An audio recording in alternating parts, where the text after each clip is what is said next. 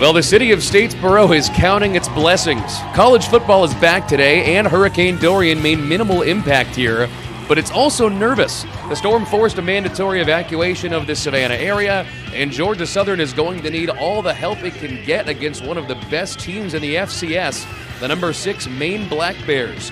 We have the potential for a close one today. You're watching Sunbelt Football on ESPN+.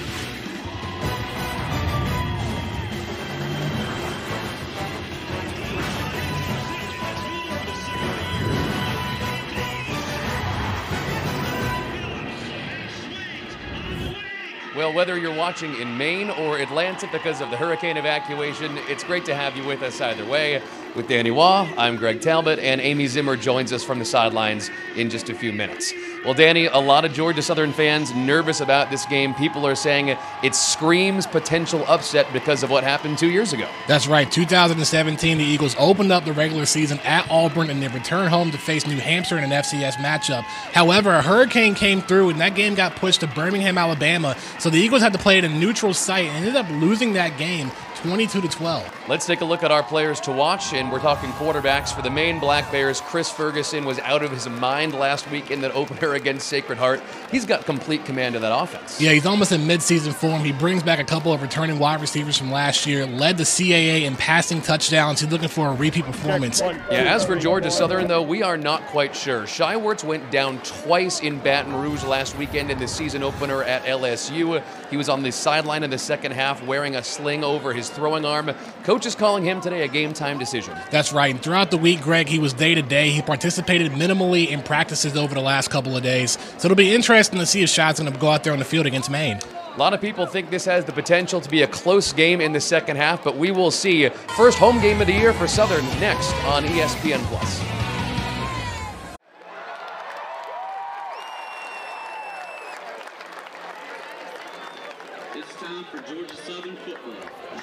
Well, would you look at this? Despite the hurricane earlier in the week, a much bigger crowd than some folks expected here at Paulson Stadium for the home opener for Georgia Southern. For more on that, let's go down to the sidelines to Amy Zimmer. Danny, Greg, this is a great turnout despite just having a hurricane. Earlier this week, Georgia was under a state of emergency. Mandatory evacuations were in place for multiple counties, and all 3 of Georgia Southern's campuses were closed. Now, luckily, the hurricane did not hit as expected, and Georgia Southern was prepared to host their home opener this Saturday, no matter what. I talked with head coach Chad Lunsford earlier this week, and he told me he gets it if Eagle Nation can't show out on Saturday. Ultimately, safety is the #1 priority, and he's happy to see anyone come out if they can. Guys, back to you. All right, thank you so much, Amy. Once again, that is our new sideline reporter for the season, Amy Zimmer. All right, Danny, Georgia Southern got thumped at LSU over the weekend in Baton Rouge, but great crowd on hand nonetheless. Yeah, I don't think they were expecting to have such a big crowd here in the season opener, but it's the home opener, and you know, the hurricane came and went, and everyone's back and ready for some Georgia Southern football, Greg. So Ernest Edwards and Joe Fitzpatrick back to receive for Maine as Tyler Bass gets ready to send this one away for the home opener at Georgia Southern. Edwards will let that one bounce, take it from the 25-yard line, and let's take a look at this Maine offense for the first time today. Danny, when people talk about the Maine Black Bears, the number 6 ranked team in the FCS right now, a lot of people consider their defense to be their calling card. This is an awfully good offense. Yeah, very good offense. Chris Ferguson coming back after last season, leading the CAA in touchdowns through 22 touchdowns last season for the Black Bears, and had a great game last week in their opener against Sacred Heart. Over 400 yards passing, and that was all in the first half. So we'll see what Ferguson can do here in the first half against the Eagles.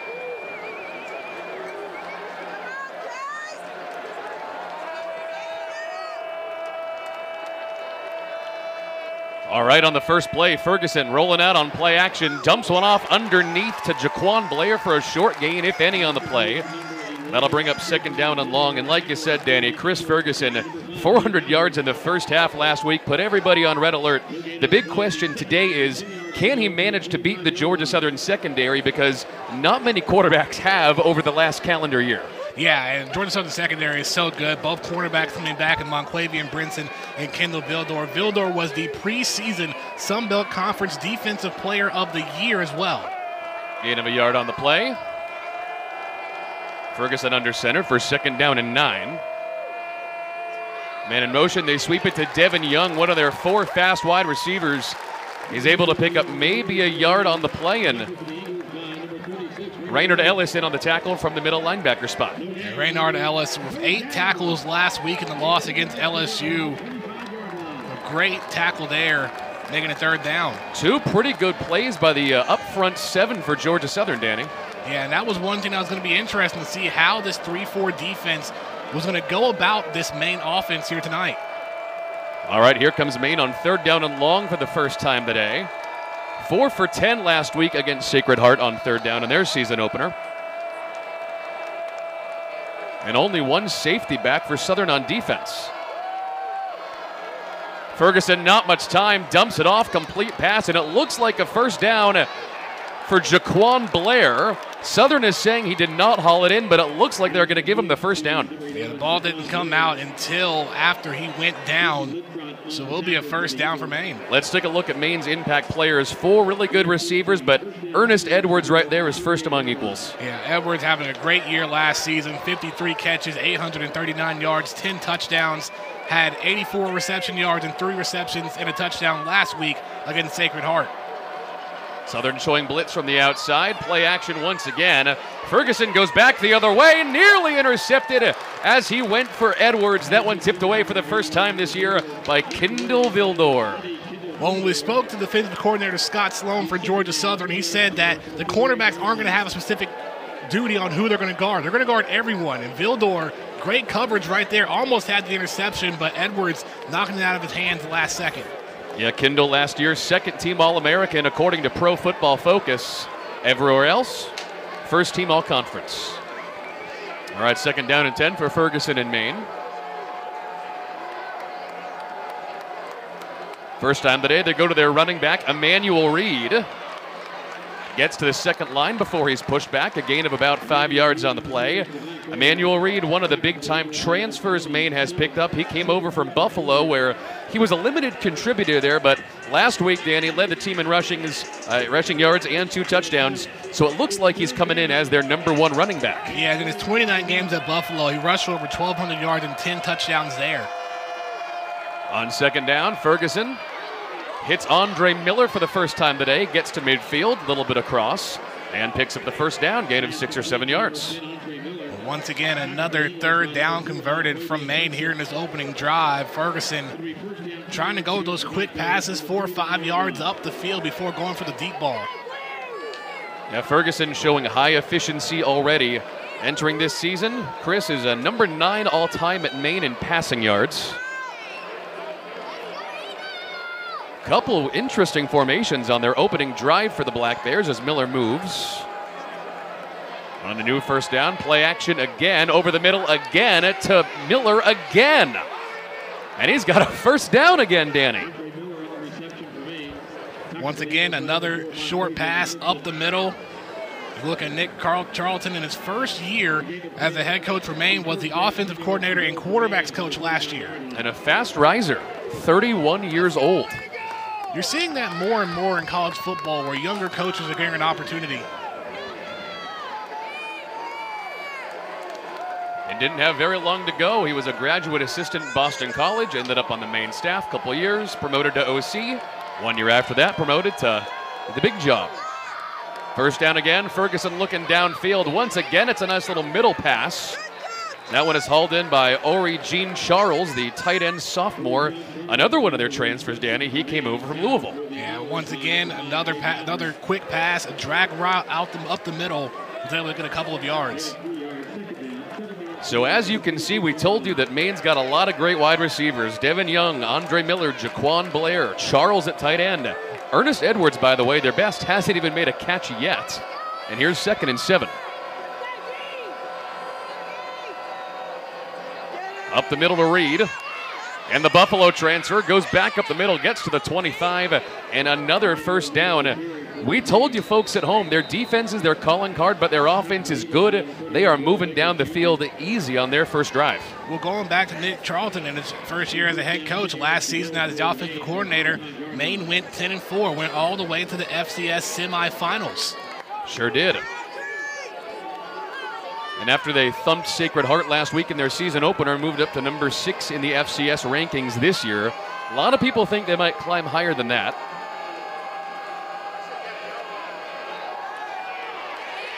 Ferguson trying to escape. And down he goes for a sack. In on the tackle that time, Dylan Springer. And the offensive line for Maine did a good job here blocking, but as Ferguson went outside the pocket, tried to break one tackle, and then Springer coming in to knock him down. Randy Wade Jr. on the assist that time. In a spot like this, you'd be worried about throwing into the red zone, into the air, but not if you're this Maine offense. This is what they thrive on. Ferguson looking downfield again. He's got a man open over the middle for a gain of a couple. And that one is hauled in by Ernest Edwards, all-conference receiver and kick returner, Danny. He is their #1 wide receiver. Yes. 2018 was second team All-CAA, preseason All-CAA, first team, also first team as a kick returner like you were talking about, Greg. Yeah, Ernest Edwards is a monster. Led the team last year in catches, receiving yards, and touchdowns. 3rd and long. They've converted every 3rd down on this drive. Ferguson for the end zone. Off the hands of Blair, although he was open, but here comes a flag.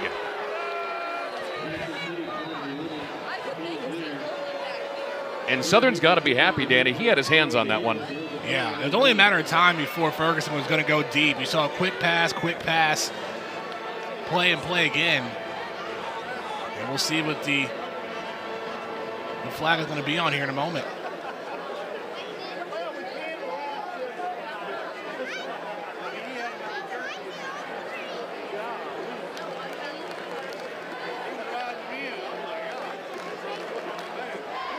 There are 2 fouls on the play, both by defense. Personal foul, roughing the passer. Defense, number 96. That penalty is declined. Pass interference. Defense, number 31. Automatic first down. So roughing the passer and pass interference, you'll be able to see both. This is Ty Phillips who got called for that and then PI downfield. That's going to put Maine just outside the Georgia Southern 10-yard line. And this is not good news considering what happened last week if you're a Southern fan. Maine, 6 touchdowns on 7 red zone trips last week, Danny. It's going to be interesting to see how the defense tried to stop Maine here. Ferguson to throw. Went back over the middle for Blair. That one a little bit long.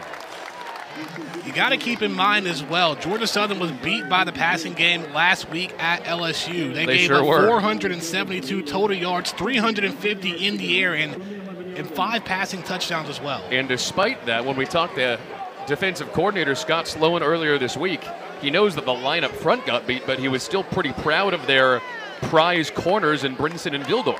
Rightfully so. There's only about 1 play where Brinson got beat in that LSU matchup. 2nd and 10, got to get down to the 1. Devin Young, the man in motion. This is a give to Reed. He's taken down around the line of scrimmage by Raymond Johnson. 3rd and long coming up. And Raymond Johnson continuing to get better and better. The junior from Sumter, South Carolina. He was a first-team preseason All-Sun Belt Conference member. Great tackle there. 3rd downs have been awfully easy to come by for Maine so far in this opening drive. And Danny, they've eaten a lot of clock, already down to almost 8 minutes in the first quarter.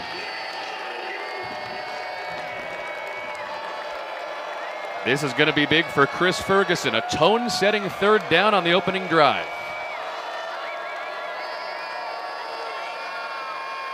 Low snap, pressure from the outsides.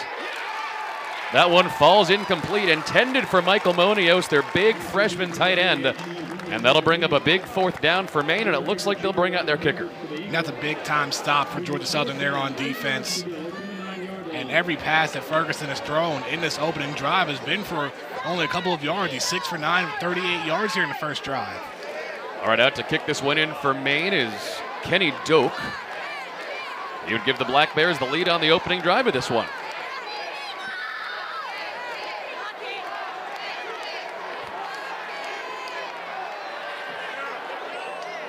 Southern nearly got a hand on that one, but it flies in toward the left goalpost. Really impressive opening drive for the Maine Black Bears on offense. We'll see how Georgia Southern responds in their home opener next on ESPN+.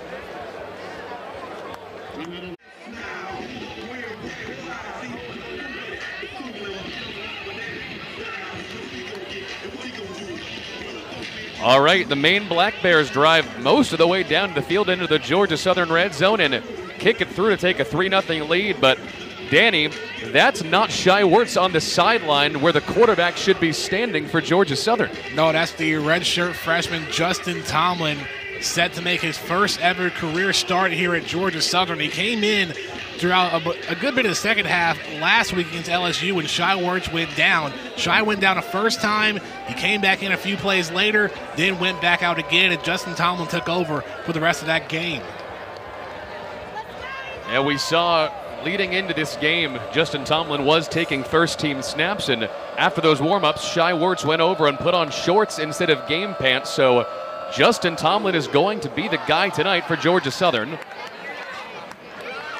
And down inside the 5, here comes Monquavian Brinson to return it, and he gets hammered at the 15. Well, you got to keep in mind the Eagles are without one of their best all-around athletes in Wesley Kennedy, missing the next couple of games.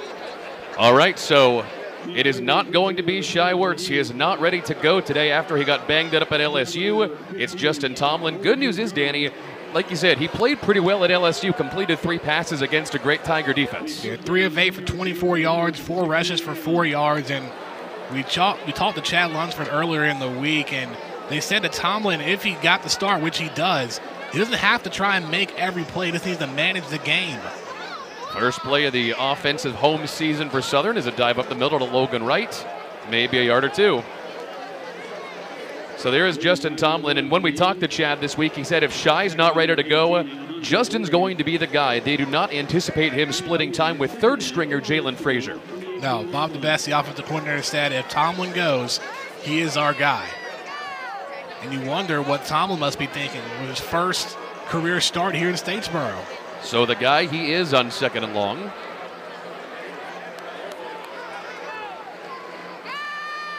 Tomlin will run the option and pitch it outside to Wright. Second consecutive play, they get it to him.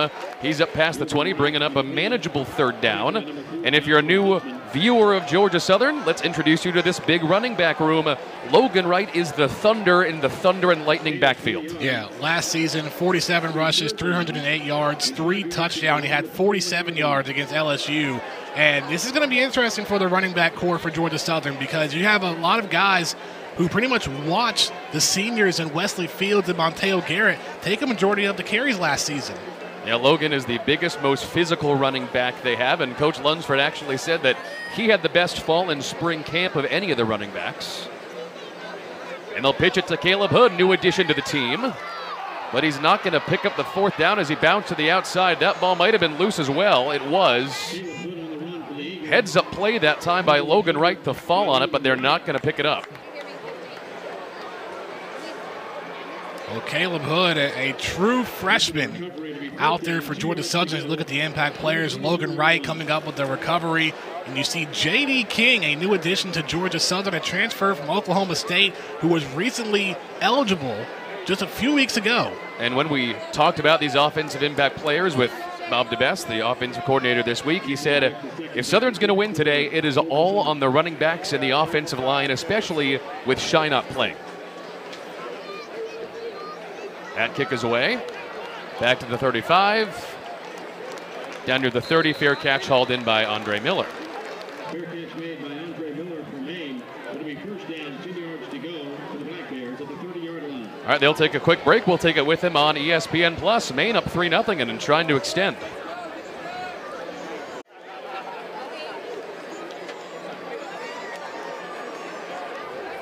All right, Maine, a 3-0 lead on Georgia Southern here on ESPN+. And Danny, they've never won a game here in Paulson Stadium. It is the 4th time they've made their way down to Statesboro, Georgia, but it's the first time that these two teams have not met in the FCS playoffs. Every other matchup was in the playoffs last in 2011 where the Eagles got the win.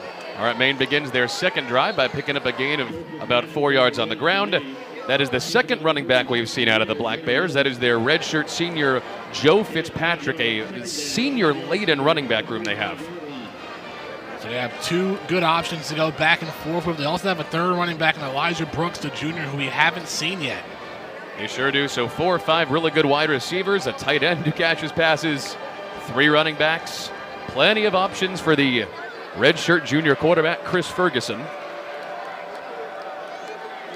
2nd and 5, swings it out to Devin Young, but the defense there to take him down and stop him short. Tackle in there for Monquavian Brinson, 2nd on the team last year in tackles. And Brinson also another preseason first team All Sun Belt Conference selection. Able to read that wide receiver screen to make the tackle.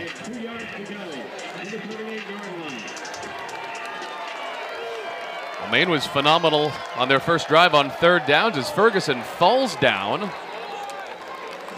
Can't believe they picked that up, and that should bring up 4th down and short on the botched play that time as Fitzpatrick fell forward.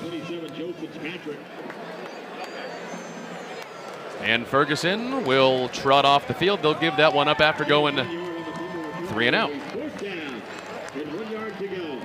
As Georgia Southern sends J.D. King back to return this punt. You know, it's interesting, Danny. Earlier in this week, Southern listed Jesse Liptrot and Monquavian Brinson as the kick returners. You have to imagine J.D. King must have done something in practice this week to prove a point. And not to mention what he's done his previous 2 years at Oklahoma State. Here he goes from the 22. Gets pummeled a couple times for a gain of 2 or 3 yards on the play, but briefly while we have him, J.D. King is going to be a big-time player for Georgia Southern. We'll learn a little bit more about him on the other side of the break on ESPN+.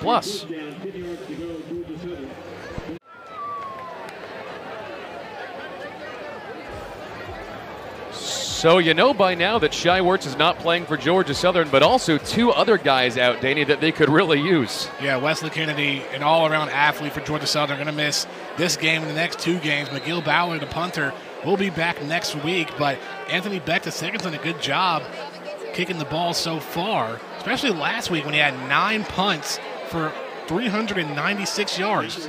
Yeah, Southern starts their second drive with a handoff to Matt LaRoche that goes nowhere. And if Logan Wright is the Thunder, then Matt LaRoche is the Lightning. Yeah, Matt LaRoche, 5'9", 180. Had 26 rushes last year. It's more of a 3-headed monster for Georgia Southern with the running backs this year of Wright, LaRoche, and J.D. King. But so far, they haven't been able to move the ball downfield yet in this first quarter. Yeah, Southern, in case you're just joining us, went 3 and out on their first drive. On 2nd and long, Tomlin to run the option. He goes airborne, and what a tackle by Jerron Grayer, the junior linebacker. Danny, you're a wrestling guy. What move was that? That may have been a spine buster right there. Jerron Grayer had 7 tackles last week against Sacred Heart. Look at this again. Tomlin trying to get in, but was blindsided almost by Grayer. And don't forget, Justin, in addition to being young as a redshirt freshman, he's not very big, 5'11", 190, just 19 years old. And keep in mind, Shai Wertz is the same height, 5'11" as well. He's got an extra 20 pounds of muscle on him. That's true. 3rd and 9, he'll throw for the first time as a Georgia Southern Eagle. Well, actually, he'll try to run, and he will pick up a first down. Got it by a yard or 2. An interesting move there for Tomlin. Initially going for the pass, but found it opening up the middle, ran it down. He was able to get the first down. Eagles have some momentum here. Yeah, Justin Tomlin, coming out of high school in Decatur, was ranked the number 68 dual threat prospect quarterback in his recruiting class, and you can see the speed on him there.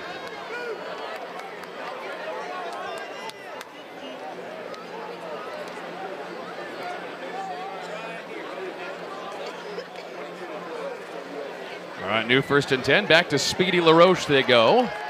Picks up about 5 yards, and as we're talking about quarterbacks, let's hear a little bit more about Shai Wertz from Amy Zimmer. Amy.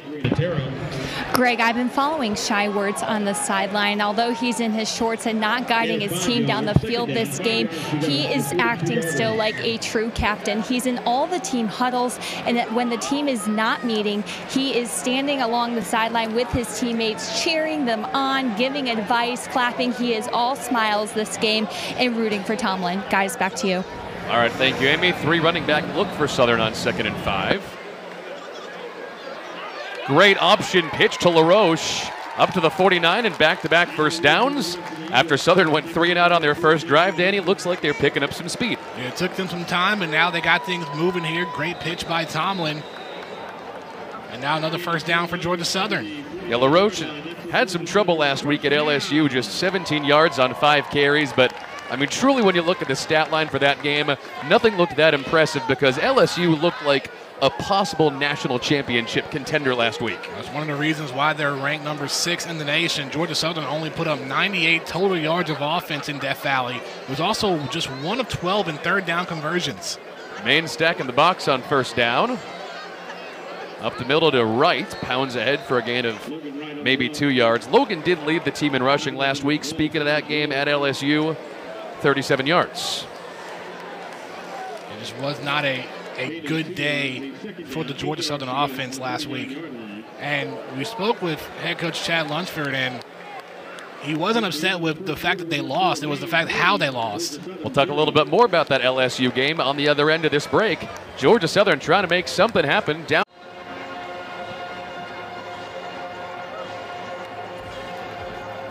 All right, Maine on top of Georgia Southern 3-0 at the end of 1. But Danny, we were talking a little bit earlier about how tough that week 1 game against LSU was. The first couple are going to be really difficult here for Georgia Southern. They're calling it the storm before the calm because that's 4 really tough games in the first 4 weeks. Yeah, it's a little bit different than the calm before the storm. I mean, LSU, Maine, who's ranked 6th in the FCS. Next week you go on the road of a Big Ten team. Ball is loose. Yeah, LaRoche fumbled it. High snap from Tomlin. Southern lucky to recover. Maybe they fall on it 1 yard ahead, maybe a yard behind, but either way, it's going to bring up third down and about 10. And for the first time, Tomlin looks uncomfortable with the option play. Yeah, and going back to those games I was talking about a moment ago, next week they go on the road against Big Ten, Minnesota, and then they have their first Sun Belt Conference matchup against Louisiana, who's projected to win the Western Division. Bob the Best said they may not know their team's identity until October. Looks like we might have an early timeout on the field. First charge timeout, Maine. This would be a 30-second timeout. Yeah, no kidding, Dan. When you talk about what they're calling the storm before the calm at Georgia Southern, obviously Chad Lunsford and his crew do not look past any games, but these first 4 weeks are absolutely ridiculous. Yeah, it's going to be tough for them. I mean, you already saw last week against LSU, 55-3 the final score. It's going to take some time, and then hopefully Shai Wertz, as he's continuing to get healthy, missing this game, you wonder how he's going to be by next week's game against Minnesota. And you have to imagine that because Minnesota was so nearly upset in week 1, I believe it was, I think it was South Dakota State, one of those teams up there. They're going to be on upset alert. Although the big question is it Tomlin or Wertz next week? 3rd and 10. Here comes pressure for Tomlin. He's going to uncork one down the far side. That one is off the hands of Caleb Hood, and great coverage that time on defense by Manny Patterson. He led the FCS in pass breakups last year. Yeah, 22 pass breakups along with 3 interceptions, the senior from Baltimore, Maryland.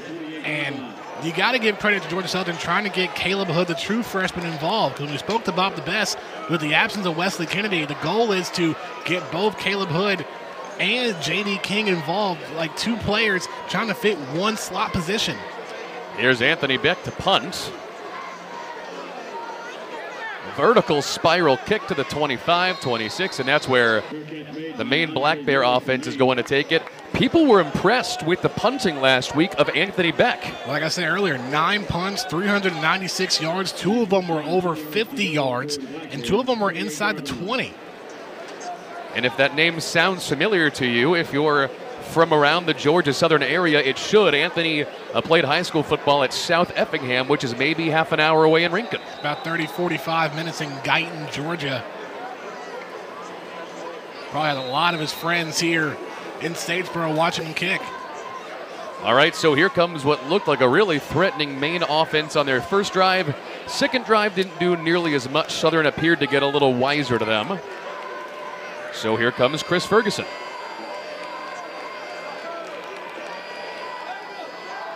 They love that play action pass, and he's got all day. Ferguson tucks and runs. Slides forward for a gain of 4 or 5 yards.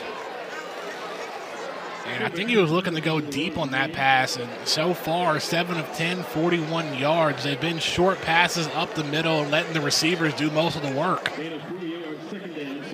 And this game has moved awfully quick. Hard to believe we're already in the beginning of the second quarter. Maine completed a lot of passes, which kept that moving.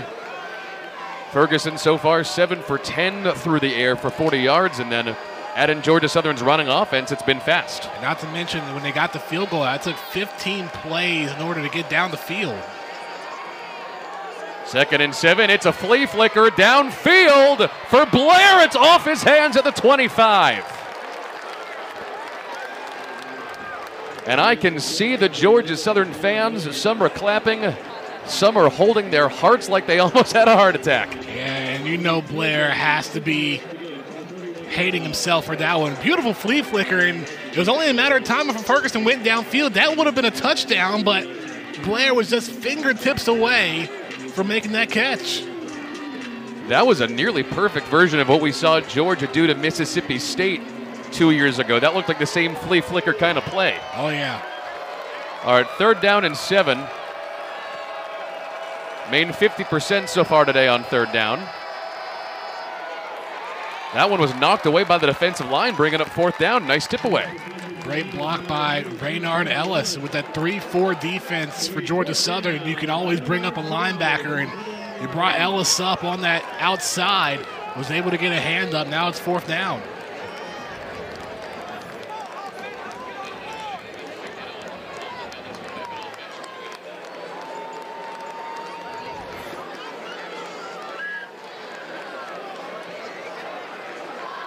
And David Gelb to punt this one away for Maine.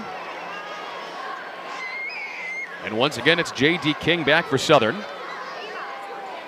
Fair catch in front of the 30. And J.D. King, we didn't know exactly, rather that's a Jesse Liptrot, my mistake. They're shared number 15. Jesse Liptrot, a big player on defense last year, looking for a bigger role as well. Yeah, and he's got an opportunity here to fill in with Wesley Kennedy being out, and a good punt from Maine. Good punt from Gelb. All right, here's Justin Tomlin again, and for more on him, here's Amy Zimmer. Earlier this week, Coach Lunsford told me he has a lot of trust in backup quarterback Justin Tomlin. He said for him to only have 1 snap last season and come out against the number 6 ranked team in the nation, LSU, and take care of the ball, he was very impressed with how he handled the situation. Coach Lunsford also said Tomlin gets just about as many reps as Shy Wirtz in practice. The difference is if he gets it with the first team or the second team, but in all, he has a lot of confidence in him if he's leading the team down the field this week. Leading the team downfield, throwing downfield, just barely underthrew Mark Mashad. Yeah, trying to get Mashad, but good stop there by Shaquille St. Lot on the deflection. I will say this. We were not expecting Tomlin to pass much this week, Danny, if he played. His passes are pretty, is ambitious the wrong word?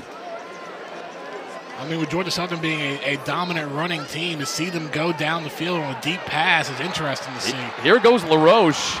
He's into Maine territory down near the 45, and that is the first big breakaway run of the year for the redshirt sophomore Matt LaRoche. Well, as you said earlier in the first quarter, Greg, Bob DeBest said that in order to get this offense going, it starts with the O-line and the running backs. And the running backs struggled against LSU last week, trying to get things going here as the game progresses. Darian Anderson split out to the far side as the wide receiver. Always dangerous to see him out there. Out of the Maryland eye, they'll run the option. Tomlin tucks and runs. He's going to go for it, and Justin Tomlin, welcome to Statesboro!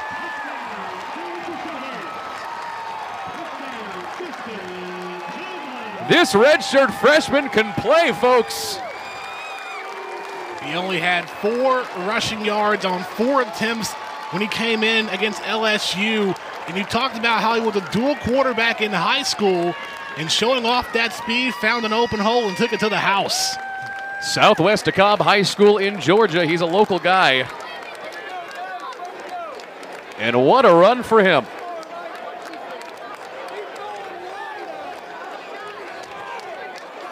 Southern trying to get someone back on the field, and Emery McKenzie, the tight end, to block. And Tyler Bass gets ready to put this one through if they don't have to call a timeout. Kicking team, number 16, 5-yard penalty, still try for now. And Southern will take the delay of game. Justin Tomlin, awfully impressive. What a way to score your first career touchdown here at Georgia Southern. And with the new rule being that a player can play at least 4 games before redshirting, he did see some action in one game against Coastal Carolina last year. A little garbage time. Here's Tyler Bass, one of the best field goal kickers in the group of 5. That one is up and through. And Georgia Southern takes a 7-3 lead. It took a little while to score, but the crowd is on their feet here in Paulson Stadium. Happy to see it. We'll take a quick break on ESPN Plus and back after this. And Paulson Stadium finally awake in the home opener.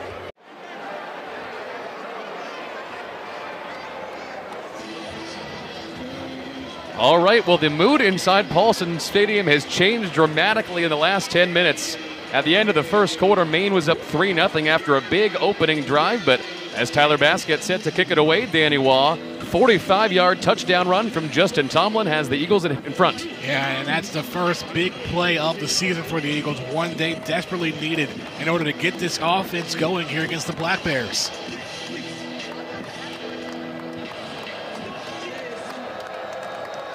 All right, Bass to put it in the air. Young and Edwards back to receive for Maine. That's an onside kick, but it looks like Maine was able to fall on that one in Georgia Southern territory, but there's a flag down at the 38-yard line. I'm not sure if the ball went at least 10 yards down sure the field. Either. Jacob Henney, the sophomore, was able to scoop it up. Yeah, heads up play. I think that didn't go 10 yards, and that's going to be the flag.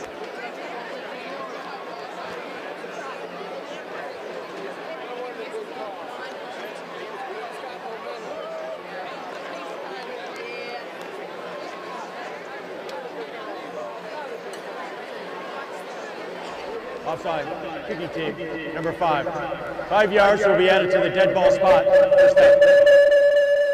So it turned out it was offsides rather than the ball not going 10 yards. However, you got to give credit to Georgia Southern trying to go with some trick plays. He even caught the cameraman off guard. I was going to say that is a very Chad Lunsford thing to do, to try to seize on this new momentum and extend that lead as we head towards halftime. But I tell you, giving Maine the ball on your side of the 50 is a dangerous bargain.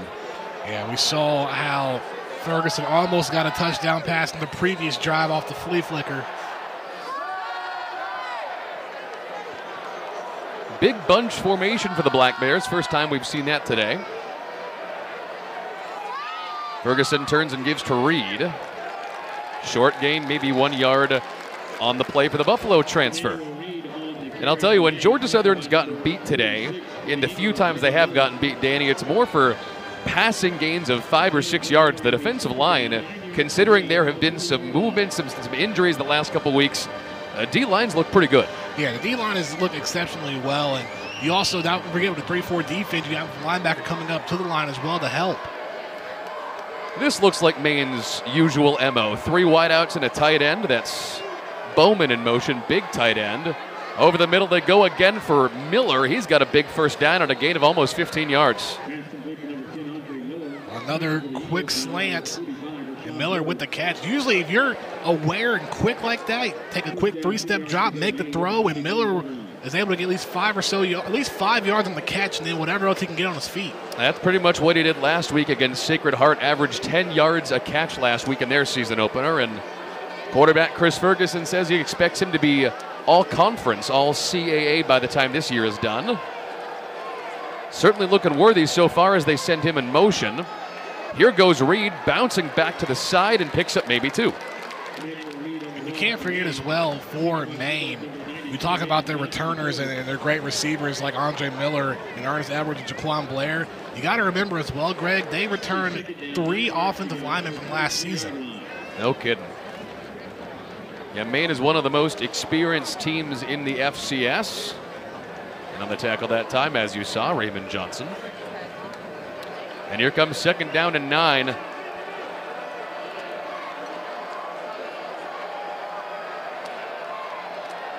Blair in motion. Ferguson going back the other way. Threw behind his man. He was going for Devin Young. And that'll bring up third down. Maine was really good on third down on the first drive, Danny. They converted deep twice. Since then, nothing doing on third down. Well, we'll see if Ferguson tries to go for the first down or try to go for the touchdown. Ball on the 23-yard line, and we see the strength of Ferguson's arm. Southern, one of the best third down defenses in the Sun Belt Conference last year. And the student section is on their feet here trying to intimidate the Maine offense, although that's hard to do against Chris Ferguson. 5 wide. Off the hands of Jaquan Blair, fourth down coming up. That's the second time Blair has missed a crucial catch. First on the flea flicker, now on the third down conversion. And I will tell you, that is surprising because Jaquan Blair had a heck of a game last week. 140 yards on 7 catches and a touchdown against Sacred Heart. It was like he had stickum on his hands last week. Yeah, this time it's too hot in Statesboro. That stickum might be melting on his hands a bit. Kenny Doak trying to put this one in.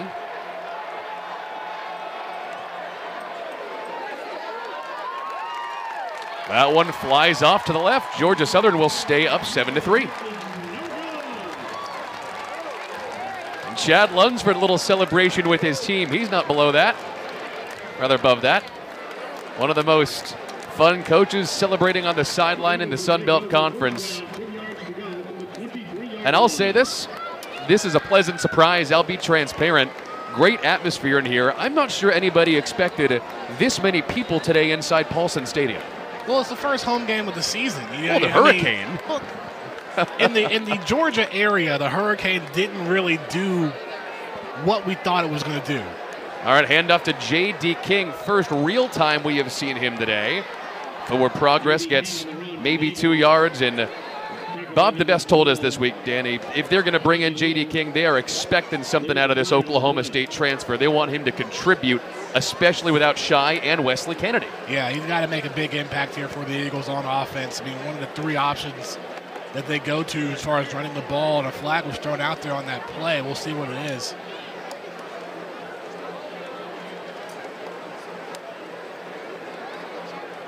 After the play, unsportsmanlike conduct, offense number 64.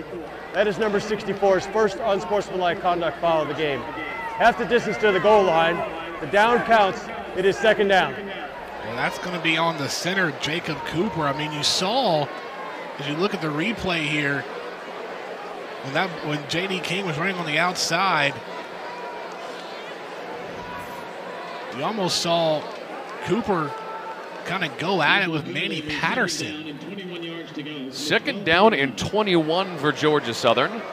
Although Tomlin has shown that he's willing to throw the ball. Instead, they will go back to J.D. King. Second time this drive. He's up to around the 15. Short gain, and that'll bring up a long third down. We saw him go deep a few drives ago. We'll see if Tomlin will go in the air once again. Yeah, Justin is 0 for 2 so far today through the air, but they weren't bad passes, just underthrew Caleb Hood for what could have been a big gain. Third down and 17. Southern 1 for 3 on third tonight. The option, King, brought down by that powerful Maine defense. Danny, we haven't talked a whole lot about this Maine defense in the first half. They call them the black hole, and there's a good reason why. They only allowed 80 rushing yards a game last year. That's only 2.5 yards a carry. And not to mention, Greg, they bring back their entire defensive line and both of their cornerbacks. And that was a great read from the Maine defense on that third down play. They had both Tomlin and the running back covered. There was nowhere for them to go. Yeah, the black hole was the best rush defense in the whole FCS last year. Beck really gets a boot into that one. Fair catch at the 48-yard line from Andre Miller. But for the second straight drive, that's still awfully good field position for a Maine offense. I'll say this, though. Their first drive was certainly their best drive. They've had a hard time with a lot of real estate acquisition since. Yeah, haven't been able to move the ball that far. And then when they had an opportunity off the onside kick, missed a field goal.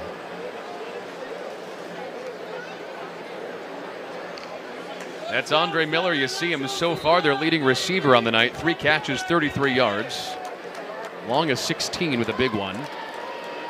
And as Chris Ferguson leads this offense back out, Danny, he started 7 for 10. Since then, though, he's just 1 for 5. And that goes from the missed opportunities from Jaquan Blair. He's been targeted 5 times and only made 2 catches.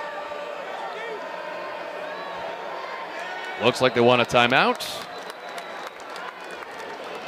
And that is what Nick Charlton wants. That's going to be their second. Second charge timeout. Maine, this will be a pretty second timeout. I'll tell you what, we've talked a little bit about Maine here so far tonight, but you can't forget about what Chad Lunsford, the head coach for Georgia Southern, said about Maine and how good Maine is. He said that Maine is a really good team and can compete with any team in the Sun Belt, could very well be in the Sun Belt. I mean, you're looking at a team similar to Georgia Southern a long time ago before they transitioned to the FBS. I am so glad you said that.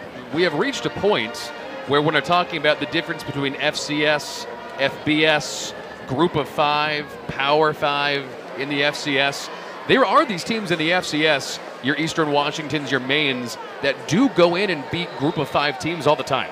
Yeah, I mean, you saw it from Georgia Southern. Their final FCS game of the year, they upset Florida in 2013. Play action, Ferguson under pressure. Lets that one go over the head of Joe Fitzpatrick. Way to get into the backfield that time by the defensive line. Raymond Johnson with the pressure. Raymond Johnson and Dylan Springer there putting pressure on Ferguson. Ferguson almost didn't know what to do. Ended up just throwing it away. Thought he had a man, but ended up throwing it away. Maine looked borderline unstoppable on their first drive until they got into the red zone when Southern forced them to take a field goal. Since then, this is the same old Southern defense we saw last year. Quick little pass to Ernest Edwards. Overshot him, and clearly he was running a different route than Ferguson thought he was running. Yeah, talking about miscommunication right there. Ernest Edwards only made 1 catch for 5 yards. He's been targeted 3 times so far in the first half. Well, that's one of the confusing things. If you are Coach Nick Charlton for Maine, is you know that either way, Edwards is going to be guarded by Brinson or Vildor, and do you want to take that risk? First team all-conference receiver versus first team all-defensive member. Got to give a chance. 3rd and long. That one is dropped by Edwards. They went right back to him, and he couldn't hold on. That'll bring up 4th down, although I would say almost a little bit lucky because he did have that ball in his hands. Yeah, did have possession. He even lost his shoe on the route. And take another look here. Trying to go to the middle. Monquavian Brinson coming in for a great stop. Maine converted twice on 3rd down on their opening drive. Since then, 0 for 5. David Gelb the kick. Jesse Liptrot back to receive at the 10.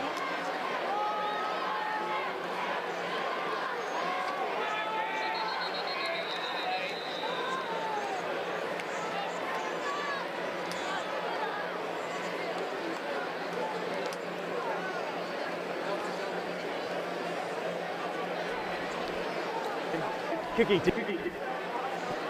penalty remains. Yeah, Nick Charlton didn't like that. You saw him throw his hat down on the sideline. The Black Bears unable to get the punt off in time. I think what he is probably unhappy about is knowing that happened, but also looking at the clock. You give Georgia Southern the ball inside their own 20, they can easily eat 8 minutes toward halftime if they have a good drive.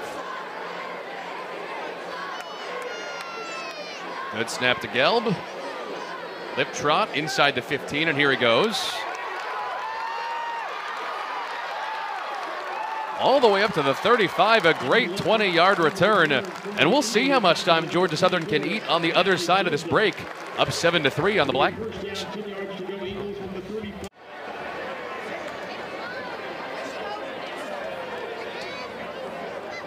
Eagles ready to start a new drive, up 7-3. They capped the last drive, Danny. That's Justin Tomlin, the starter today in place of Shai Wertz. 45-yard touchdown run for the redshirt freshman.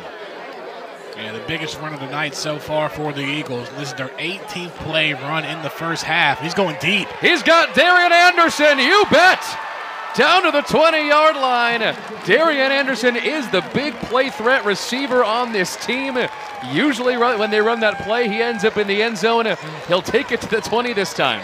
And don't forget, a former Georgia recruit as well. We've seen this a couple of times last season where Anderson makes a catch in wide open territory and takes it to the house. Yeah, Darian Anderson made 4 catches last year. 3 were for touchdowns. If he makes the catch, he's usually behind the defense like he was there. And now things are moving. Here goes J.D. King. Gets to the 15-yard line, gain of maybe 5, and they're going for it, Danny, no question. Yeah, these big plays have definitely been helping Georgia Southern here. And majority of the half, they've only gotten a couple of yards each play and haven't been able to move the ball down the field. And the body language confidence we are seeing just on this drive alone from Tomlin, there's something a little bit different, wouldn't you say? Well, you're seeing Tomlin feel more comfortable compared to the first drive to now where he settled in. They'll run the option. Oh, that one's on the ground. J.D. King looks like he got it on the way back. Able to fall on it for Georgia Southern, bringing up 3rd down. So we talk about the comfort with Justin Tomlin. Also the second time with a bad pitch in this option offense, he's fumbled it away. Yeah, another fumble right there on the offensive side for the Eagles. And they've gotten real lucky being able to maintain possession as well. They're getting 2 turnovers, and who knows what Maine would have done on the other side with that momentum. Darren Anderson split to the bottom of your screen. That's Malik Murray in the slot. On 3rd down, Tomlin to throw. Fired that one low, nearly intercepted as he went for Colby Ransom. And that'll bring up 4th down, time for Tyler Bass.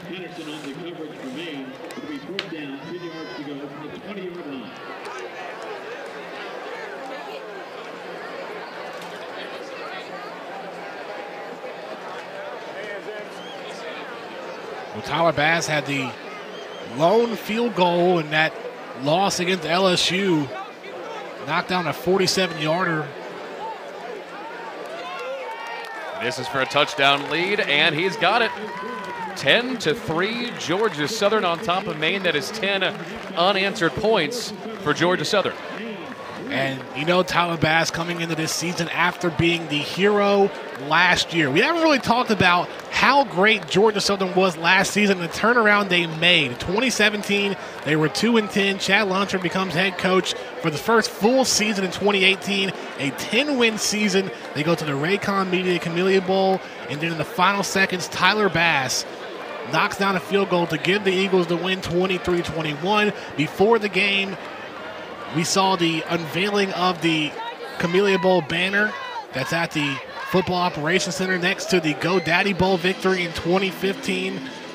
So, you know, we've talked about the bad start to Georgia Southern that they had last week against LSU, but looking at the bigger picture, they're coming off such a successful season. And Chad Lunsford said just because they lost that first game and the way they lost, it doesn't mean it's time to hit the panic button yet. Heck no, it does not. A 10-loss to 10-win turnaround in 1 year. One of the great ones in recent memory at any level of college football is what Chad Lunsford pulled off in 2018. That one might have gotten through the field goal for Tyler Bass.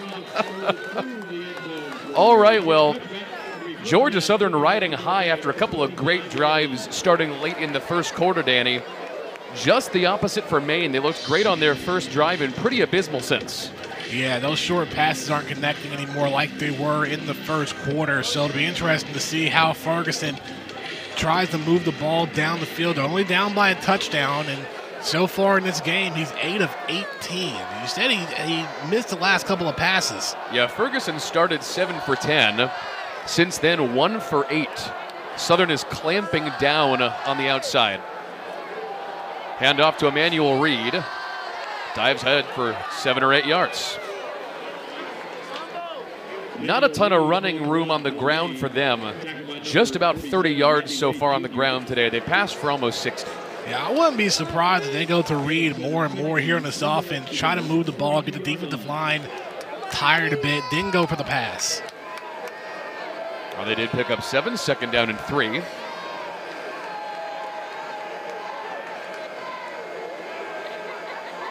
Back to Reed they go.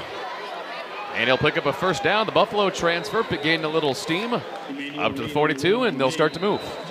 Well, he was able to find the hole and get the 1st down. The Eagle defense sent 5 on what I thought was going to be a passing play. It ended up being a draw to Reed.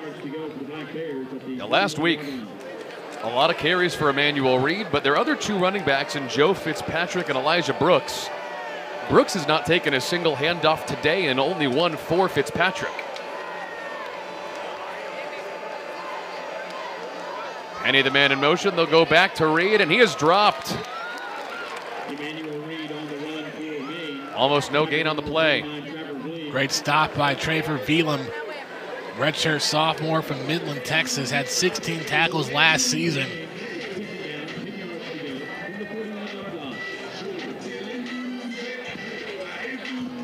Here comes 2nd and 10. You can see Monquavian, Brinson, and Kendall Vildor.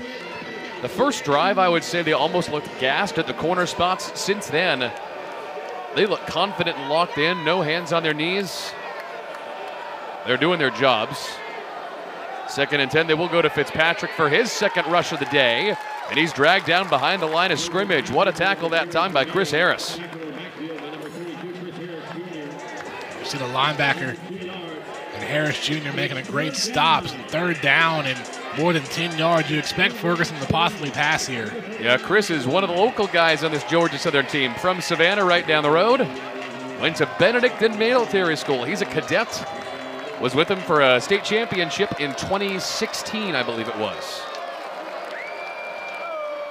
3rd and 12.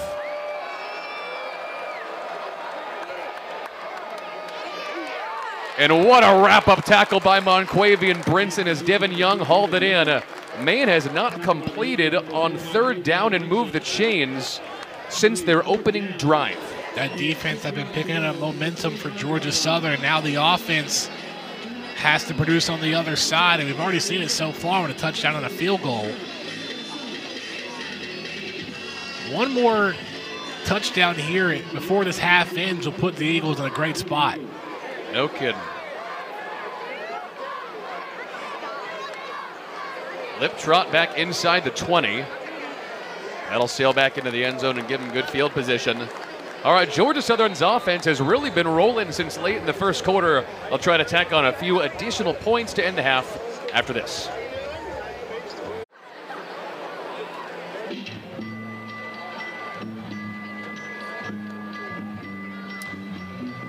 Well, folks, help people affected by Hurricane Dorian. Your donation will support Red Cross preparation, response, and recovery efforts in the United States and the Bahamas.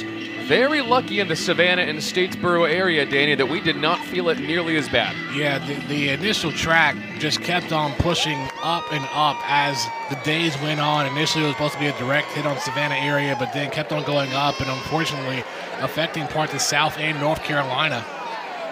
Are starting to drive late in the 2nd quarter. They pitch it outside to Matt LaRoche. Picks up 8 or 9 yards on the play. I will say this, for the amount of times they've nearly fumbled it away on that, I love the confidence that Shad Lunsford and Bob DeBest are showing these guys by making them run that same play over and over again. Yeah, keep going and make sure you get it right. And a good run there by Matt LaRoche, picking up 8 yards. All right, 2nd down and 2 yards coming up. LaRoche and Wright in the backfield, Thunder and Lightning. And they'll go to Thunder. There's Wright and a 1st down. And by the way, Danny, when we said that it looked like the Georgia Southern offense turned on a light switch midway through the 1st quarter, no kidding. At the end of the 1st quarter, Georgia Southern had 33 yards of offense. Now in the 2nd quarter, just so far, over 120 of offense in the 2nd quarter. And you had 2 plays that went for 45 yards. The pass from Tomlin to Darian Anderson, and then you had Tomlin's 45-yard touchdown run. should change Tomlin's number to 45 instead of 17. New first down, back to go to Logan. They've been relying a lot on LaRoche and King early in the second quarter, so they'll continue to wind that clock as he picks up about 4 yards. Inside 2 minutes to play in the second quarter. They just want to get back in field goal range.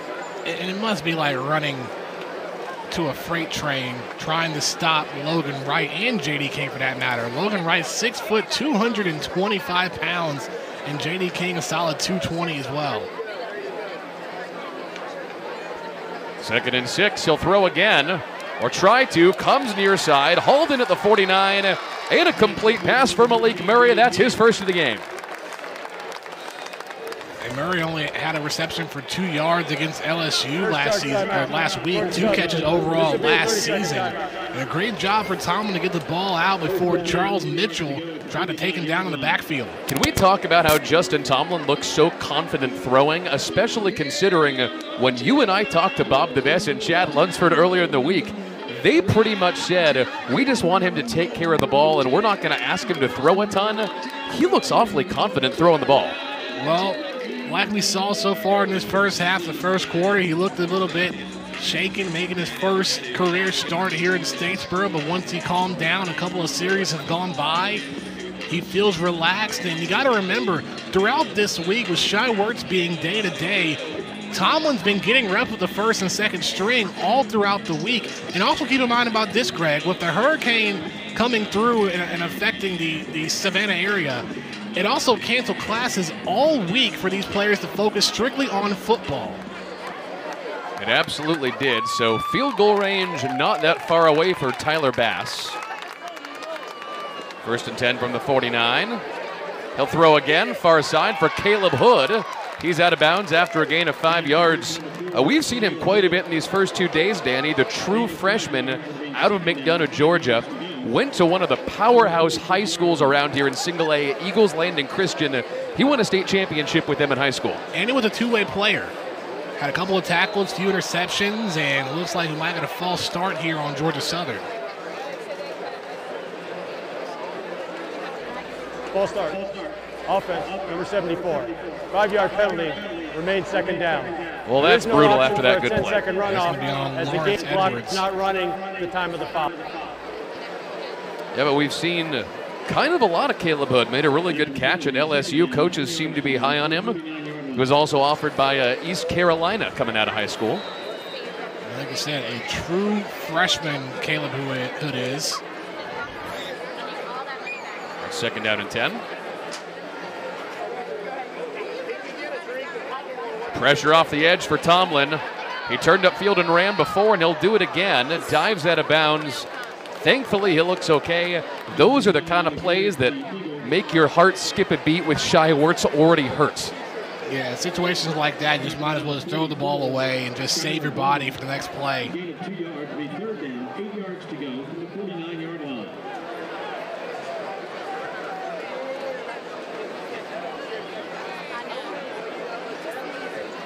Third down and 8 for Southern.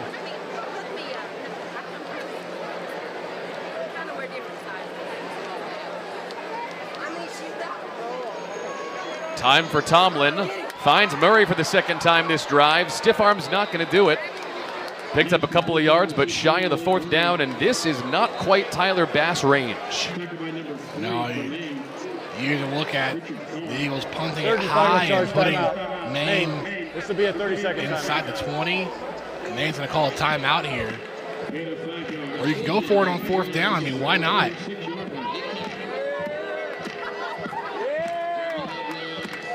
Well, folks, we have a bunch of fun stuff coming up for you at halftime here on tonight's ESPN Plus broadcast. Talk about the first half, show you some highlights. We'll meet the new Georgia Southern president, and we're going to go under the helmet, a great feature by Amy Zimmer on the sidelines. Yeah, exciting stuff to look forward to at halftime. And so far, breaking down this game, the first quarter is majority Maine, second quarter has been all Georgia Southern on offense. You bet. All right, so out comes Anthony Beck to kick it away. Like we said, a couple absolute bombs at LSU last week. Now, McGill Bowerly is expected back next week. after that NCAA ruling. Question is, though, is it necessarily true that he's going to get his job back? Anthony Beck's been really good. It just means there's going to be a fight for that position following this game next week. Yeah, I would not be surprised even if Bowerly resumes his main role as punter. I wouldn't be surprised if we see them split a little time and see Anthony Beck get some play. Well, I feel like no matter what, Anthony Beck's a redshirt freshman, so he's going to have plenty of opportunities moving forward, but it's nice to see what he can do at this moment, and he's only going to get better from there, Greg. All right, so not a lot of time for Maine. They had a fantastic opening drive, which they tacked on a field goal at the end to. Since then, Georgia Southern has been on them like white on rice.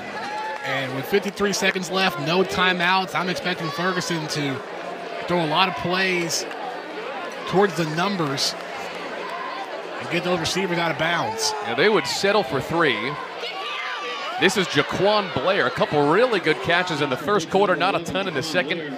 Able to move the chains there. That is his 3rd catch of the day. Well, I know he has to be happy after missing those last 2 opportunities thrown to him. Maine wasting no time. Going fast back near side again to Blair. That one incomplete. Good coverage that time by Darrell Baker. Forcing him to stop the clock temporarily. 2nd down and 10. Maine not a bad kicking team either. They would settle for 3 at the end of this drive.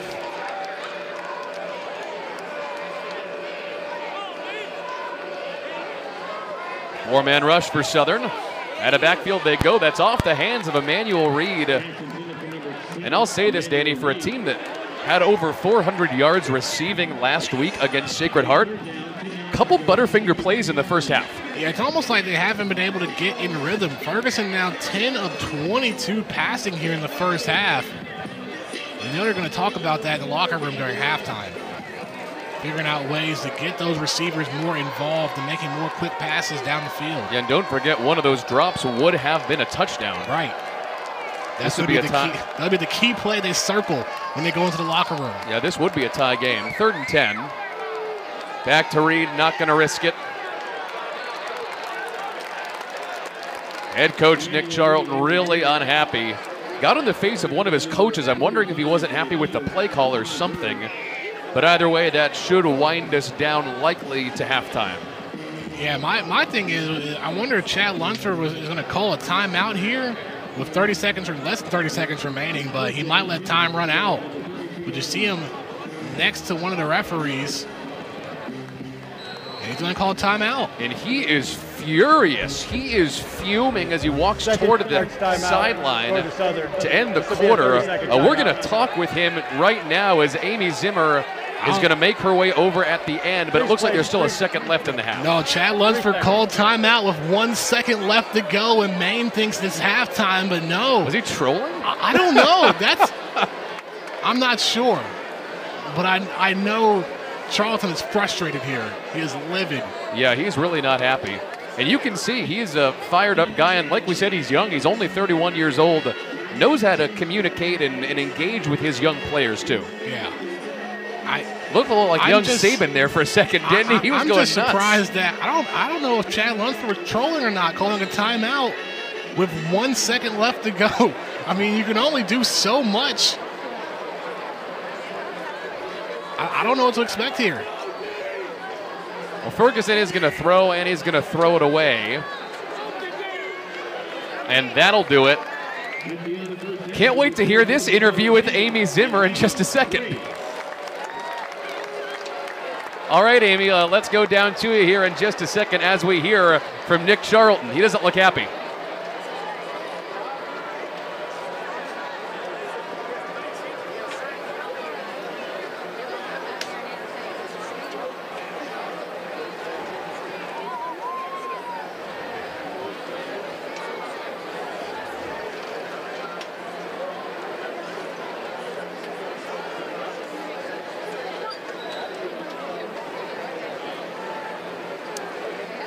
All right, thank you so much, Amy. We have the halftime show coming up next. I'm sure he was not happy, whatever it was he said. We have halftime show next. Stay here on ESPN+.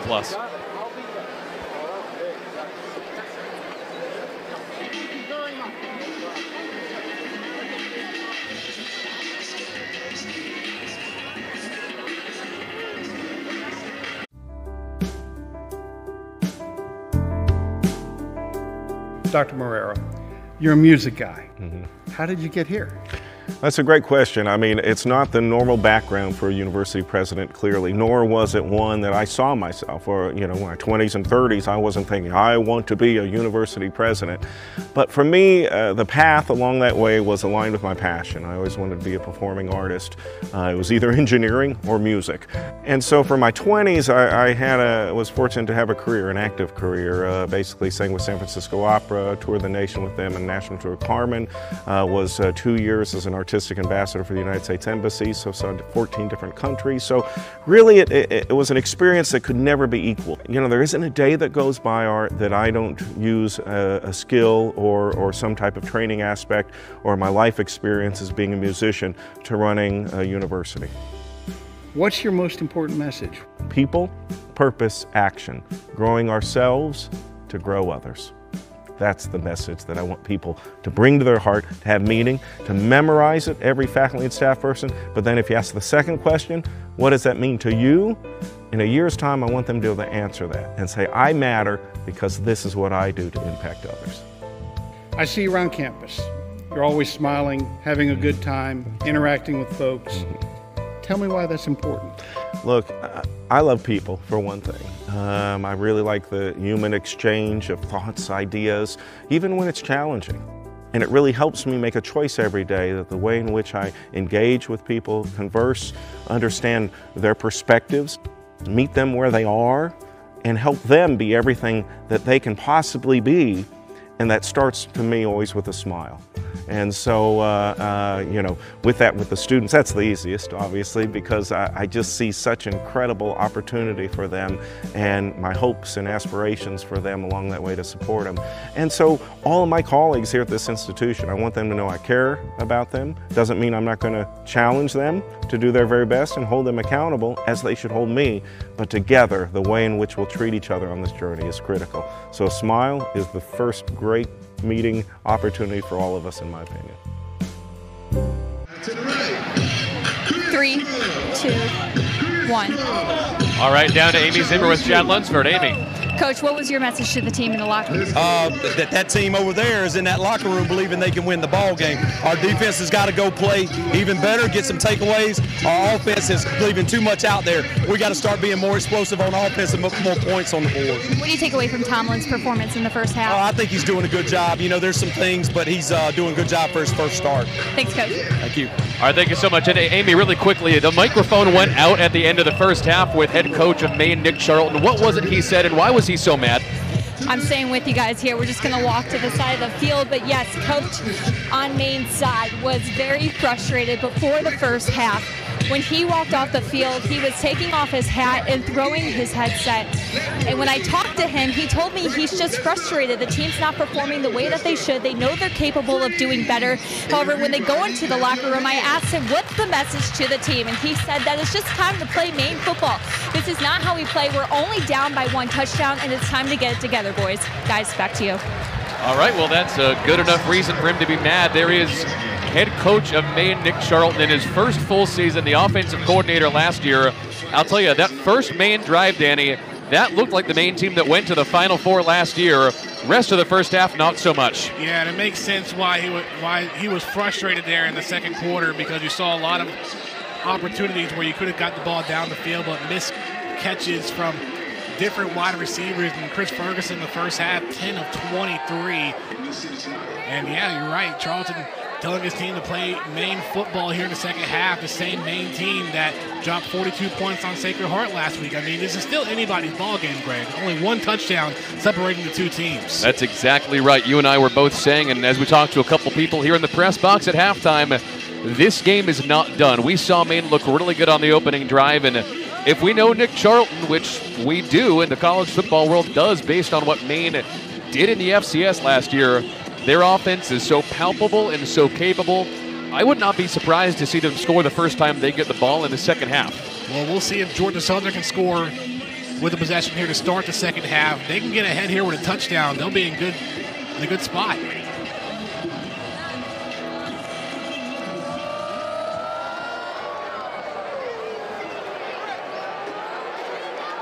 Well, obviously, here comes a flag. Delay game, kicking team, number 36. 5-yard penalty. Continue with the kickoff. Yeah, they'll move that one back 5 yards for delay. Back to receive for Georgia Southern, Monquavian Brinson back at the 10 now. And I'll tell you, he took a big hit, but I was pleasantly surprised to see Monquavian back returning kicks this year. Well, very interesting to see how he does back here now. Also, you have Jay Bowdry out there in the back on the 15. All right, here's Cameron Carson to boot it away to start the second half. Brinson's going to let that one bounce out of bounds, and good field position coming up for Southern. Very smart from Monquavian. And you have to remember as well, Greg, and the home opener last season against South Carolina State for Georgia Southern, it wasn't a runaway game as well. It took some time for that offense to get set and get ready and feel comfortable throughout that game. Well, the first half was a tale of 2 quarters for this Georgia Southern offense. In the first quarter, just 33 yards of offense, but Kicking team. By rule, the ball will be placed 25 yards from the spot of the kick at the 40-yard line. First down. like we said, great field position for Southern, but 33 yards of offense in the first quarter. Second quarter, more than 120. And all because of the turnaround efforts of the young redshirt freshman quarterback making his first start as a Georgia Southern Eagle, number 17, Justin Tomlin. High snap, he's on the ground. Smart kid, able to recover back on the 25. Way to be heads up. That's not the way he probably wanted to start the second half. That was the bad snap. That wasn't Justin. That was going way over his head there. That's on Jacob Cooper on the high snap. So Georgia Southern has played with fire 3 times. They pitched away and fumbled an option play twice, and that should have been a turnover as well. Yeah, once again, another close break for the Eagles. It was interesting here on the offensive side. Everyone's been having an equal chance to move the ball down the field. In the first half, Tomlin, Matt LaRoche, Logan Wright, and J.D. King all had 5 carries each. Bad pass that time. He was going for J.D. King on the option. That'll bring up 3rd down and 23. Little sloppy. If I'm Georgia Southern, I'd probably just run the ball right here and not try to go for a deep ball. Clearly not the way they wanted to come out to start the second half. And just a reminder, like Coach Lunsford said, this game is not done. Maine is, in case you're just joining us, one of the best teams in the FCS. Number 6 in the FCS in the country right now.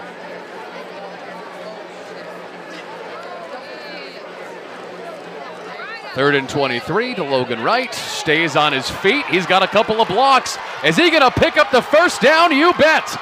And more! Logan Wright! Down inside the 5-yard line.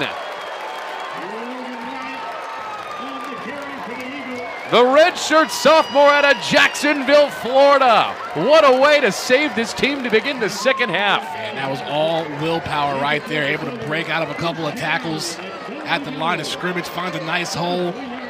One guy can't take him down. Great blocking on the outside as well from Colby Ransom, giving him that space, and then send it down the sideline. Almost got the touchdown, but Manny Patterson coming up to make the tackle. Both teams scored on their one trip to the red zone in the first half, both 1 for 1.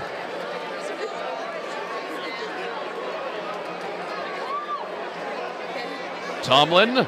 Oh, he fumbled it again. This one's on the turf. Maine has it back to the 20-yard line. And what a recovery by Richard Carr, the sophomore DB. They played with fire one too many times and got totally burned. It's only a matter of time. They got lucky so many times being able to reclaim possession. That was a great strip right there from Maine, number 18. It's Alejandro Ogeron. Ball got away from Tomlin and Maine recovers. That's the momentum that they need right there. Well, Chad Lunsford wasn't kidding. Just because they're down a touchdown does not mean the team has given up the fight. Maine is going to have a ton of momentum to begin their first drive of the second half.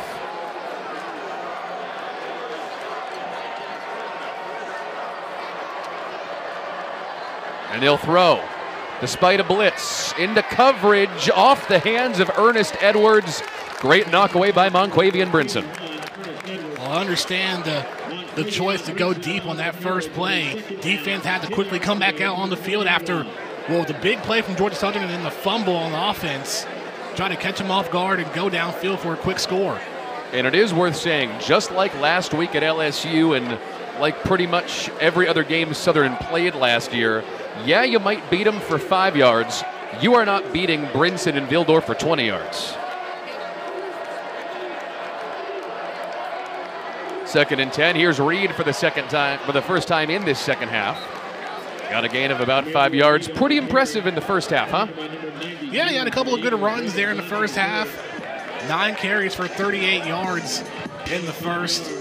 More importantly, he served as a really nice balance to that spread passing attack. Yeah, it just shows how many weapons Ferguson has, and you can always just go to the running back whenever you least expect it. 3rd down and 5. Empty set, Ferguson to throw. Finally goes down for a sack, although it took a couple of minutes. That was Vleem. Vleem with a good stop, and initially the defense showed blitz, but then dropped back. Nobody open for Ferguson to pass to, and a quick 3 and out. Yeah, second big play of this game for Traver Vleem. And Georgia Southern, despite finally committing an egregious turnover, is going to get away pretty much unscathed, at least on this drive. That one nearly blocked, ran into the kicker, and a flag is back.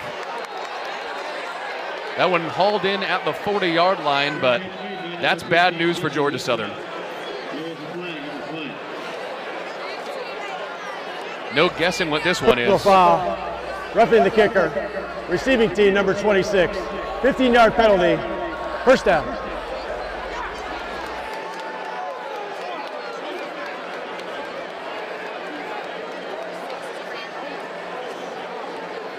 Well, that was really bad news for Georgia Southern.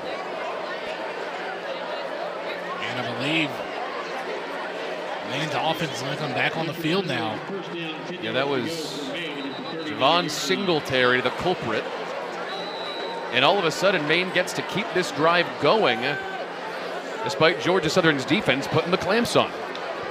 So he spoke too soon there for a moment, saying the Eagles are coming out unscathed, and then the penalty happens. Speaking too soon, speaking too much. It's the way I live my life, Danny. I live on the edge. 1st and 10, 12 minutes to go in the 3rd quarter. Ferguson pumps, looks to dump off. He's got a man. That's Sean Bowman, the redshirt freshman tight end, for a gain of about 8 yards. Now, we saw him mostly as a blocking tight end in the first half. He's a big dude, 6'5", 240, but they're excited to make him go out there and catch passes sometimes too. Yeah, the dual threat over there at the tight end spot. He had 2 catches last week for 34 yards against Sacred Heart.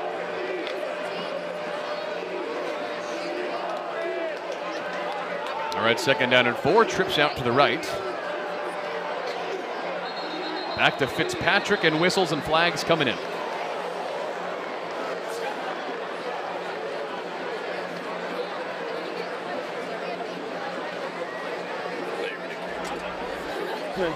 Offense, number 30, 5-yard penalty, remains 2nd down.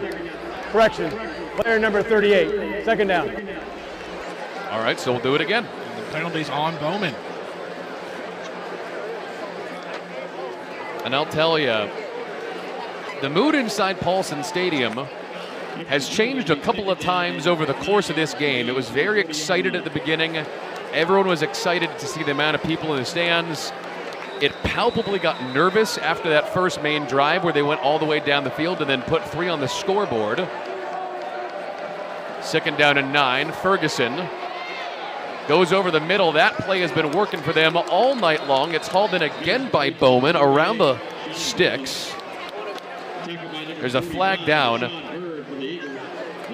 But I'll tell you, it is back to feeling palpably nervous inside Paulson after that giveaway. Yeah, once Ferguson feels comfortable and gets a pass or 2 completed down the field, who knows what else he's going to do. We'll see what the penalty is on here.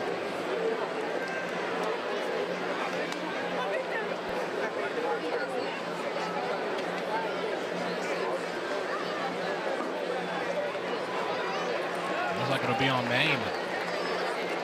That was the thing about Maine last week against Sacred Heart. They had 17 penalties in that game. And still managed to kick their teeth in. Illegal touching. Offense. Number 38 of the offense was covered by an outside receiver and subsequently went down and caught the pass. 5-yard penalty. Repeat, second down. And once again, another penalty on Sean Bowman.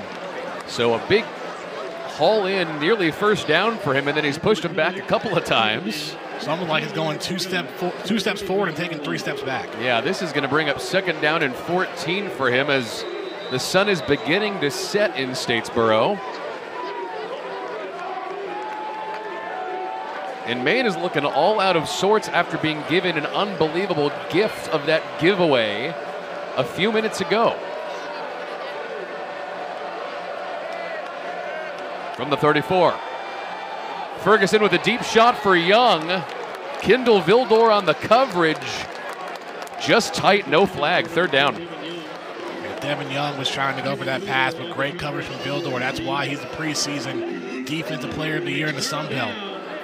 It's funny, I was in Baton Rouge last week. I went to Georgia Southern at LSU. I went to the Chad Lunsford post-game press conference, obviously, but it was cool to see in the intro and the come away from that game, Ed Ogeron, the head coach at LSU, said Kendall Vildor is a pro football player, that he's going to be in the NFL.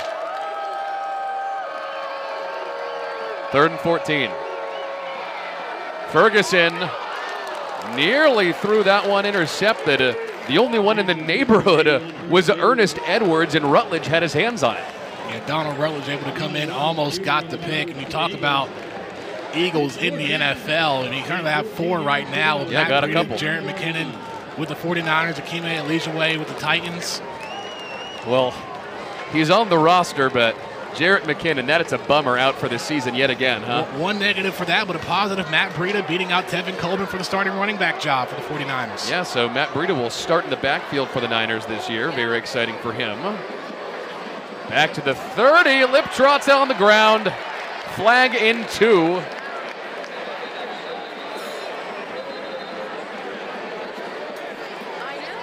I'll tell you, it is the agony and the ecstasy with this Georgia Southern team in the last hour, Danny. Maine got the football. Let's see if it's going to be Maine's possession.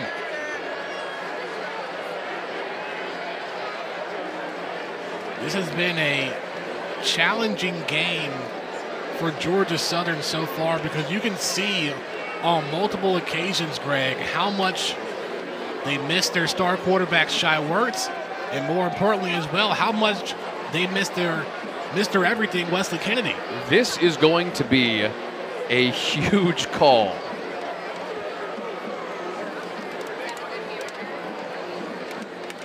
If Maine gets this ball,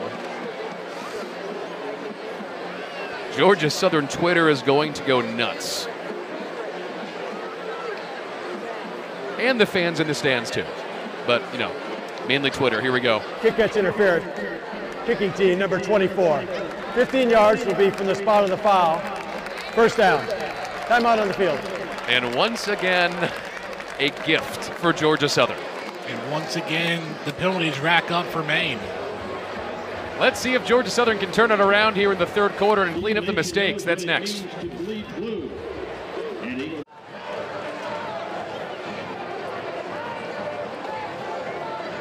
Well, the Eagles get the ball back, but I'm not sure how Chad Lunsford is smiling right now, Danny. Must be a sigh of relief right now. We'll see how the offense can do moving the ball down the field once again. Well, I guess. Here they come on first down as he's going to go downfield into coverage. He was going for Logan Wright on the wheel route. That one goes incomplete. Tomlin was targeting his running back. That'll bring up second down and 10. And in case you're just joining us, that was one heck of a start to the second half. Georgia Southern had it down inside the 5 of Maine, gave it away on a fumble. Maine kicked it away. Southern fumbled the kick, and luckily enough, able to recover. And don't forget the bad snap on the first play of the second half. Lucky to be alive on second down. Here's Tomlin on the keeper option. He's got a first down and more. The redshirt freshman inside the 5. Another big run for Justin Tomlin. That one about 50 yards. Well, and it looks like he careened straight into the brick. Well, it's been the big plays that's been keeping Georgia Southern within this game. We saw the 70-yard run from Logan Wright. And now you see here in the option, ends up keeping it. To 10. I think he stepped out near the 5, and he slipped as he was trying to slow down. Earth to Justin, you're not the Kool-Aid man. First down and goal. On the ground, down to the 3 goes Matt LaRoche. Now, last time Georgia Southern was in this position, I mean, how many minutes ago, Danny? They fumbled it away. They have to be really careful to make this up. They need this touchdown. Yeah, they need it in order to stay ahead and have a significant lead here over Maine. It's just a bunch of unnecessary fumbles. Second down and goal. King and Wright in the backfield. On second, it is J.D. King. And the black hole defensive line for Maine gobbles him up. Third down and goal. I'll tell you, Danny, Southern has had really good luck on big plays and going through the air. But on short yardage situations, the Maine defensive line has come as advertised. Yeah, and J.D. King hasn't been able to get anything done here so far in this game. Now 7 carries and less than 5 yards so far in this matchup. And you're seeing big plays from Tomlin, from Wright, from LaRoche. But King hasn't been able to get active yet. This is a huge third down for Georgia Southern.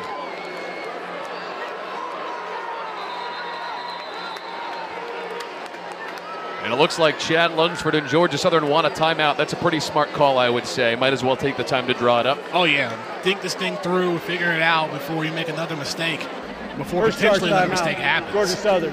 This will be a 30-second That's exactly right. timeout. And if I know Chad Lunsford, which both you and I do, if we were able to feed him some truth serum right now, I think what he would say is Maine could potentially be leading this game. Oh, yeah. If those mistakes had all come to fruition. I mean, there's been mistakes on both sides. And the question is, what is Georgia Southern going to do here on this third down play? They need to try and get a touchdown. I mean, you have Tyler Bass warming up in case he needs to kick a field goal to put 3 on the board. But if you're the Eagles, you want to get in the end zone.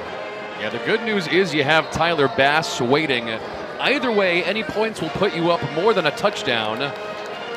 But you'd rather be up 13 than 10. Third down, goal to go.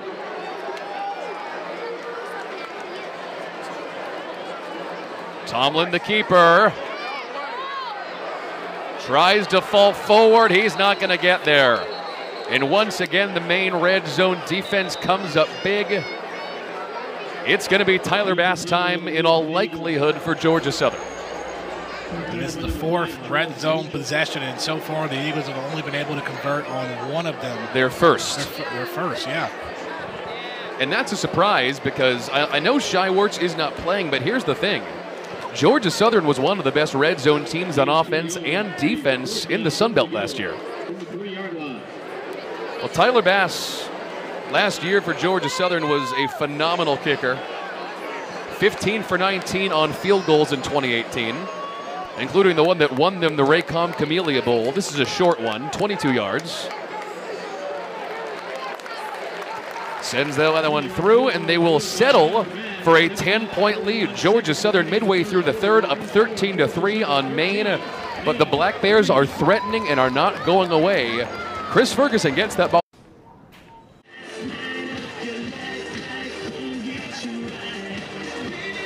Tyler Bass, Danny, Mr. Dependable.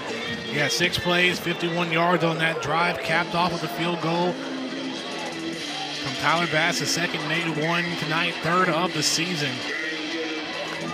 And any points is better than no points, Greg. 13-3 now, and Maine's going to have to work here if they want to try and put some points on the board. And I will say this, we're here in Paulson Stadium. We can feel this atmosphere as Tyler's ready to kick it away. You would think scoring there would have made this a little bit less nervous. This crowd is no less nervous. No, if it was a touchdown, Exactly. a little bit of a different story. Yeah. But only able to pick up a field goal there. game's not over yet. Yeah, so Chris Ferguson started this game absolutely on fire as the Maine quarterback. He was 7 for 10. Right now he's 11 for 27. Georgia Southern has clamped down on him so hard. You wonder if he can keep that going, though, because of how talented he is. I would actually say it's not his fault. His receivers just aren't getting open. Yeah, not getting open, and some of them not making catches. I mean, so far we've seen Ferguson go for the short passes. He's tried to go deep a couple of times, but unable to connect on any of them. All right, they send Miller in motion. He's been great tonight. Up the middle, they go to Reed. Dives his way up to the 26, picks up, rather, the 24-yard line, rather, the 30. Man, what's wrong with my eyes? Call that a gain of 4 yards as Danny talks and I get my glasses. Oh, a good run. First down from Reed.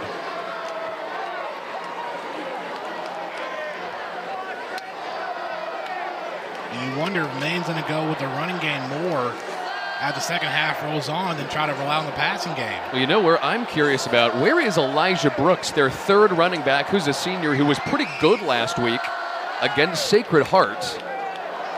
Been absent tonight on second down. Here comes blitz. Ferguson steps up, throws downfield into coverage, and it's hauled in by Ernest Edwards.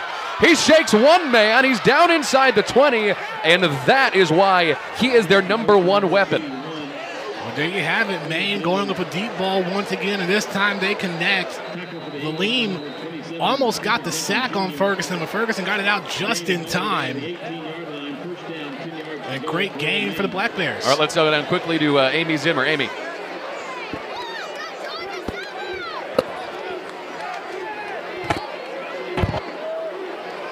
Or not. Here comes Maine on first down. 6.5 minutes to play in the third quarter. Back in the Southern red zone. Play action. Ferguson gets rid of it. Finds Bowman, his tight end. Spins down to the 5 or the 6, and here come the Black Bears. And once again, Ferguson able to get it off in time before he gets sacked in the backfield. Maine has only been into the red zone once tonight. That was on their first drive. They settled for a field goal, no touchdown.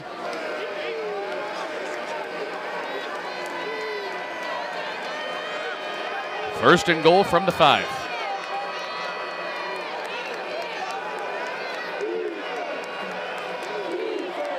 Here goes Reed.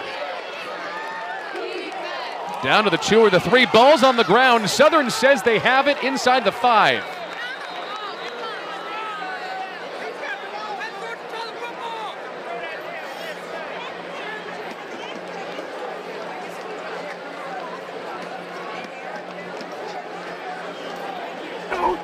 Field. There's a fumble by the offense. You got to be kidding me. Now Georgia Southern catches the break. Both teams with some unfortunate fumbles. We'll take a look and see where this ball went out. Hand off to Reed. And there you see the ball poked out, and Monquavian Brinson was looking for it. Thought he had it. Gonna pile up down there by the 3. So we're like a little more than halfway through the third quarter. Both teams have fumbled it away inside the 5-yard line.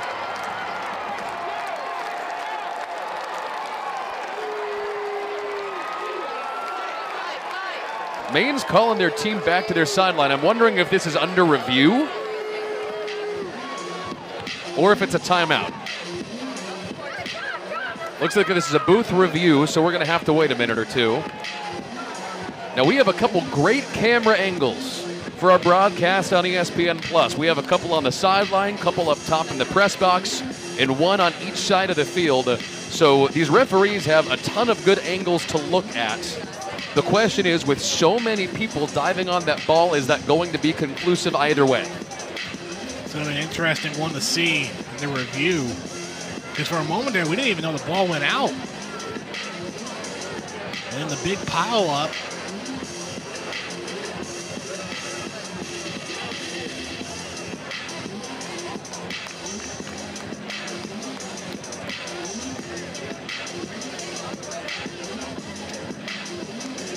By the way, that was Gavin Adcock that fell on it from Watkinsville, Georgia. And this is going to be huge. If Georgia Southern retains the possession of the fumble, they catch their biggest break of the game so far. If Maine gets this back, they get another chance, and they might punch it in. Here's a good look. We don't see where the ball goes out. Man, that thing is so covered up. Fumble recovered by Georgia Southern. Play stands, Southern ball.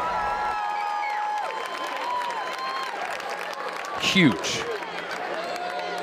This is turning into a game of survival at this point. You see multiple turnovers in this third quarter alone. I'm trying to think of a game to compare it to. I mean, it's as physical as Red Rover, but is there a game where you keep handing it like hot potato? All right, well, Georgia Southern gets it back inside their own 5. First down. Tomlin really backed up as he gives it to Speedy LaRoche, and that's why he's speedy. Matt LaRoche from the 3-yard line. Pushed down at the 20. And Georgia Southern gets outside the shadow of their own goal post. Biggest play of the night for Matt LaRoche. As incredible as a play that is, what's important here for Georgia Southern is how you follow up after that big play. Because we saw the 70-yard run from Logan Wright, and then you saw the Eagles turn the ball over. You don't want to have a repeat of what happened earlier in the quarter. And I will tell you, a 3-point field goal for Georgia Southern, they would take it. A touchdown might start to put this thing out of reach. Here goes Wright. Dives down inside the 15, and here is the energy, the power of Paulson that Chad Lunsford always talks about. You can feel the change in this stadium. And how incredible the power of Paulson is, especially from what we saw last season in that 10-win campaign for Georgia Southern in 2018. Yeah, Georgia Southern, by the way, the closer they get to the end of this game with the lead, the better it looks. They are 28-6 in home openers all time at Paulson.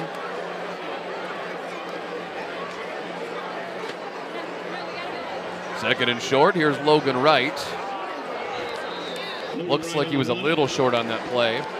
And when you talk about the history of this stadium period, Georgia Southern 192-40. That's an 83% home winning percentage. And one of the top percentages in the nation as well when you think about it.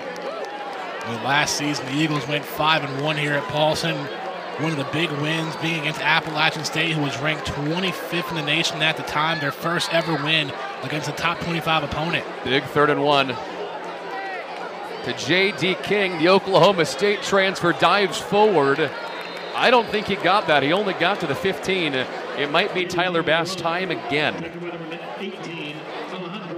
Yeah, he came up short, actually lost a half a yard on the play.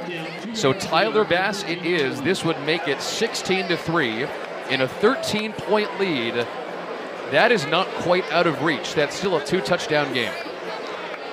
What we've seen here so far is that each running back has been getting an opportunity to try to push the ball down the field, and we've seen bigger runs from LaRoche and Wright, but J.D. King has had some trouble here so far tonight. Bass from 31.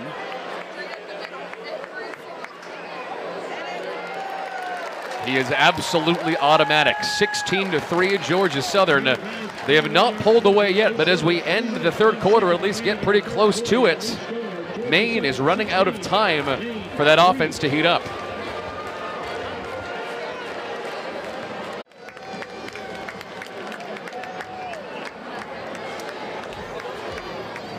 Bunch of really interesting games in the Sun Belt Conference, but the one we didn't have room on the graphic for, Danny, is the big one. Furman is smoking Georgia State 7 days after Georgia State beat Tennessee. Yeah, and talk about the opening victory for Georgia State, being able to win over an SEC team like Tennessee. Apparently the Furman fans are chanting, "We want Tennessee." I don't blame them. Love that. All right, 3 minutes to play in the third quarter. A couple of field goals from Tyler Bass have been essential to Georgia Southern taking this 13-point lead.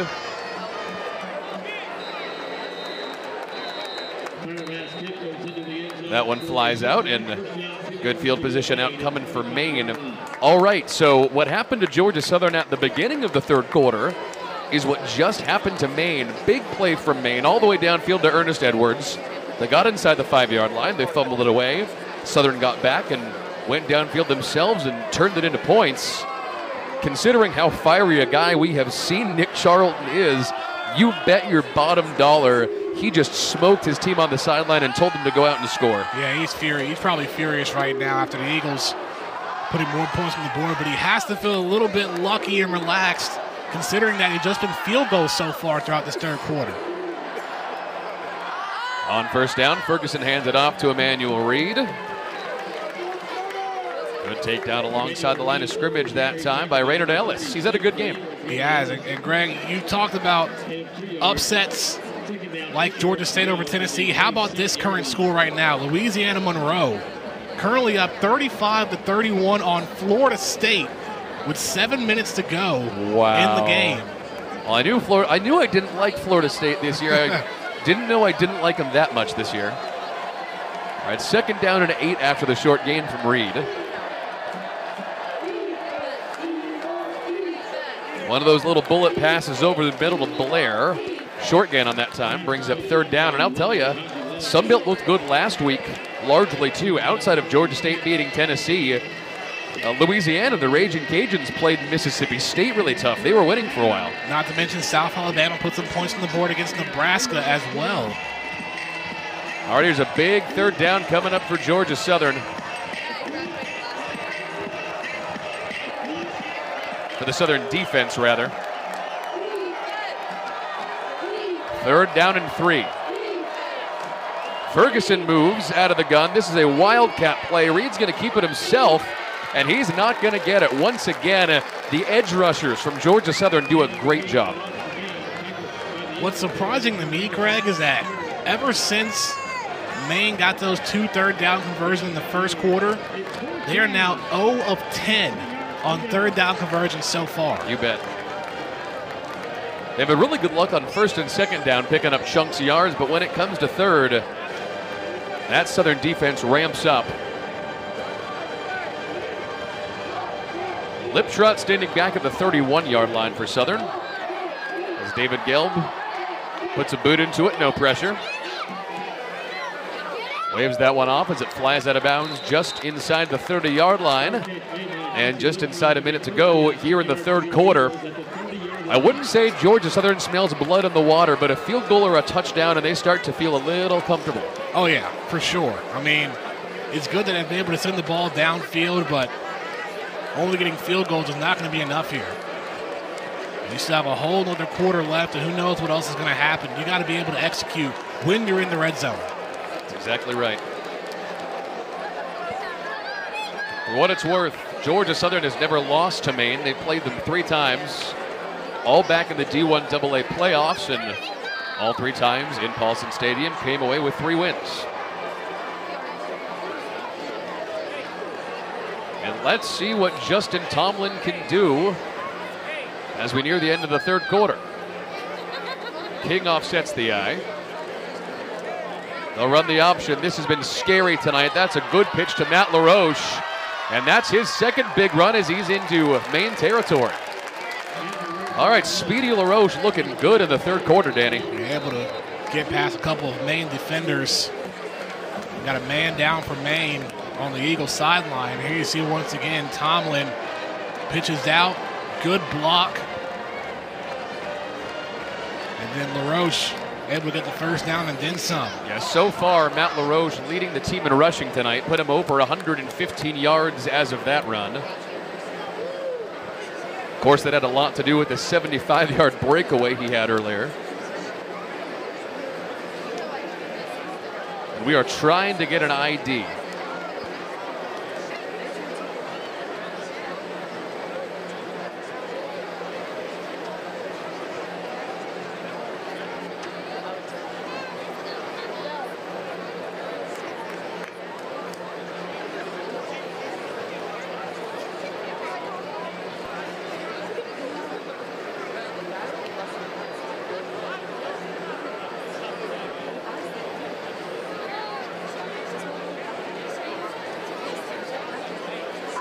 This was clearly someone on the Maine defense. It looks like it might be a single-digit player on the field. We're going to take a quick injury timeout on ESPN Plus. We'll have more information on this from Amy Zimmer on the other side of the break.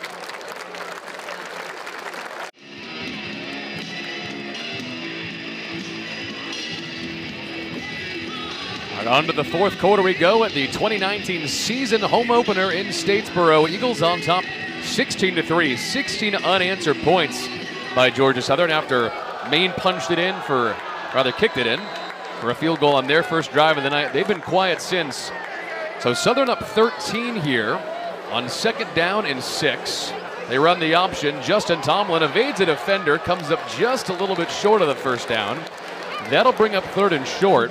But Danny Waugh, this game does not feel done yet. No, it's not over. Until Georgia Southern can punch it in and get a touchdown and convert in the red zone, it's still going to be a close game throughout the rest of the way.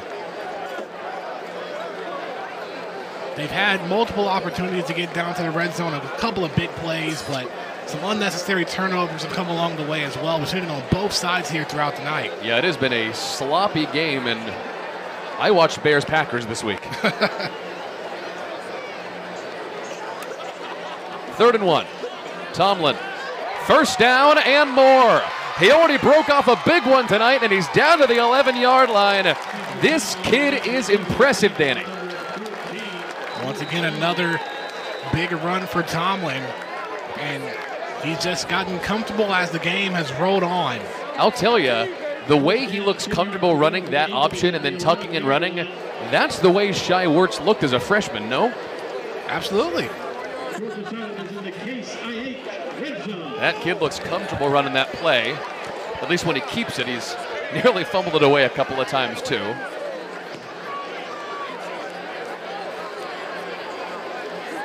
New first down to LaRoche.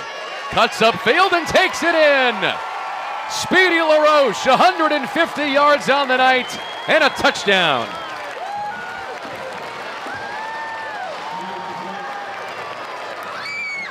(22-3) Southern, but a flag on the play. Offside. Defense, number 5. Penalties decline. Result of play is the touchdown. All right, Danny, that was a big one. Yeah, that right there is the play they needed. 11-yard touchdown run from LaRoche, able to bounce on the outside, miss a couple of defenders. And would you look at that? End zone. Shai Wirtz was right there to high five and greet LaRoche and Justin Tomlin, just as a captain should. Here's Bass for 23. And now the party is on at Paulson. Maine's not dead yet, but that's 23 unanswered points from Georgia Southern. This offense looks awfully good now. Well, now that puts pressure on Maine when they come back out here on the field on offense. And, you know, it was one thing when the Eagles were just getting field goal after field goal, but now they actually got a touchdown. Other than the big play we saw from Tomlin in the second quarter, that's going to put some pressure on Maine. They expect them to make some interesting decisions here moving forward. You may see Ferguson just try and throw the ball as much as he can. Well, he has been awfully good in the first half, second half. He's had his moments, and he's completed a couple of big passes, including one in the third quarter to Ernest Edwards.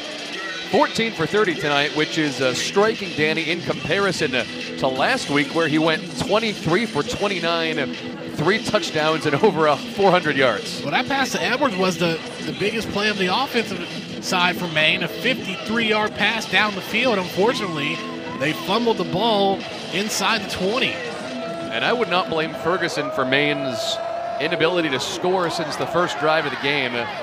He's actually looked good. The problem is the Maine receivers just are not getting any space against the Southern secondary and linebackers. Well, as Amy Zimmer said when talking to Nick Charlton, they said they got to get back to playing Maine football. They made some mistakes, and you know they've had some good looks here and there, but those mistakes continued throughout the second half.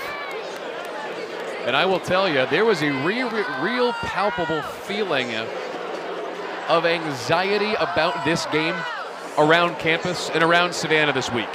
People were nervous knowing what they knew about the Maine defense and how they played last week on offense against Sacred Hearts. And there was real palpable worry that this game might be an upset special. But a 23-3 lead in the fourth quarter is making people feel a little bit better as that one is off the hands of Ernest Edwards. Well, what fans were afraid of was a bit of deja vu from the 2017 season, because it started out the same way for Georgia Southern. Opened up the season on the road against a tough SEC opponent. In 2017, it was Auburn. Then they were supposed to have their first home game against an FCS opponent, but then a hurricane came around. But in 2017, the game got moved from Statesboro to Birmingham, Alabama, which was a neutral site for the Eagles, and the Eagles ended up losing that game to New Hampshire. 2nd and 10, dump off to Young. Gets out of bounds, shoved around the 32. Not quite a first down. That'll bring up 3rd and short. And then don't forget, they also lost that third game back in 2017 as well. To a Big Ten team. And things do not get any easier next week. Let us not forget, after this game, Southern goes to Minneapolis to play the Golden Gophers. Yeah, some Georgia Southern fans were afraid that it was going to turn to another 2-10 situation, but that's not the case here. Eagles with a good 20-point lead, trying to maintain and hold on to get their first win of 2019. 3rd and short, Young goes in motion. Bullet pass, and it's hauled in by Young. You gotta be kidding me. He takes it all the way down inside the 35. That is the circus play of the day for Maine. That should have been caught, intercepted, and then dropped.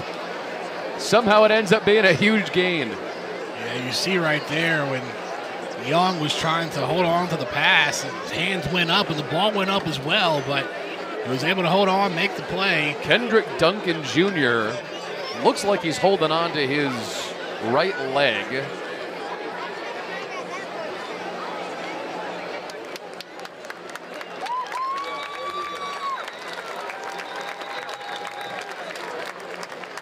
Looks like he'll be just fine. First down, 10 yards to go, Maine at the 34-yard line.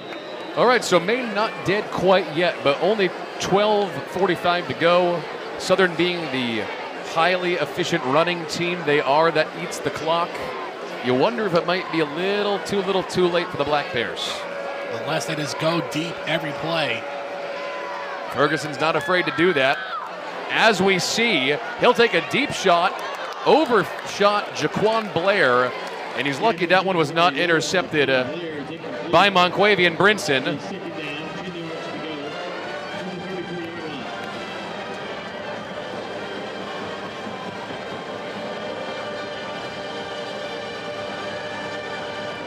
And speaking of injuries, like we had a second ago, let's go down to Amy Zimmer with a Maine update. I talked to Maine's head athletic trainer, and he told me that number 8 for Maine, who just recently went down, has sustained a right upper body injury, and that he will not be returning to the game. Guys, back to you. All right, thanks, Amy. That was Jerron Grayer who went down there, linebacker. That one is hauled in by Emmanuel Reed on the wheel route, and he's got a first down for Maine. And that's not good for the linebackers of Maine, because you're already down a man in Deshaun Stevens. Now Jerron Grayer is out. One of the guys that we highlighted on the defensive side for the Black Bears, and Taji Lowe, we haven't really seen him throughout this game. All right, 1st and 10. They'll dump it off to Reed again that time, overshot him. And that'll bring up 2nd down and 10. Although I would say, I think they would rather have a dropped pass than a 2 or 3 yard completion just for the sake of the clock in this game. Oh yeah, for sure. I mean, if anything, if Ferguson from here on out, if he can't find the man that's open, he should just throw it away. Don't try to force anything. And if you're a Maine fan, you might be wondering, why are they talking about the clock with 12 minutes left? Believe me, if you know the history of Georgia Southern football and the way this team runs the offense, 4th quarter down points is not where you want to be. Ernest Edwards is going to throw to the end zone. That's Devin Young. Touchdown, Black Bears. Maine is not dead yet. Wow. Desperate times come for desperate measures, and Charlton going deep in the playbook for some trickery for the touchdown. And you gotta love college getting just 1 foot in versus 2. So here's Edwards. They limited him as a receiver tonight. And Devin Young just needed the 1 foot. That's his second touchdown catch of the season. He had one last week against Sacred Heart.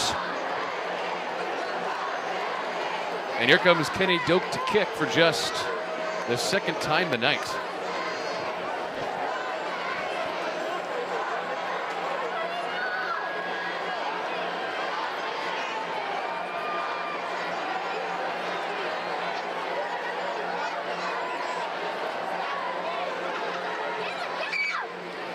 All right, Danny, back to 13 points, and if Maine's offense looks the way they did on that drive, this thing may still be competitive and to be determined.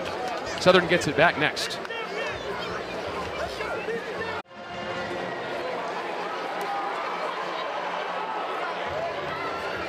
All right, well, the Maine Black Bears still have some life left in them, but Danny, we got a couple other really good games right now in the Sun Belt. Yeah, how about Louisiana Monroe and Florida State? Less than a minute to go. Monroe has the ball at Florida State, trying to pull up another upset for a Sun Belt team taking down a Power 5 team.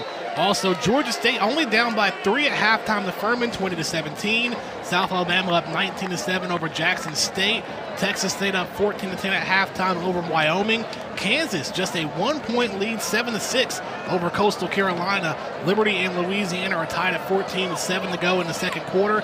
Appalachian State earlier defeated Charlotte 56-41, and later at 10 p.m. we'll see Arkansas State take on UNLV. Sun Belt stand up. Monquavian Brinson still standing up.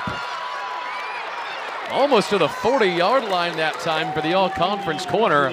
What a night for the Fun Belt. Wow. It's called the Fun Belt for a reason. Yeah, We've seen some interesting games so far throughout the first 2 weeks. Fun Belt stand up. I love it. And that just makes the conference stronger as a whole, and you can't wait to see how these teams from the conference duke it out over the next few weeks. Well, I'll tell you, the last couple of minutes until Maine finally scored that touchdown, it felt like Southern might have this game in hand, but we'll see how Justin Tomlin leads his team out here. This is just a 13-point game. It's not done yet if Maine's offense looks as good as they looked on that last drive. That's Logan Wright, gain of about 4 yards. And like we said at the beginning of this broadcast, the Maine defense was the best rushing defense in the FCS last year. They've been hot and cold tonight. They could really use a good couple of plays here. Yeah, we talked about it earlier. They bring back all 4 members of their defensive line from last season. And if they want to keep themselves in this game, they need a big stop here.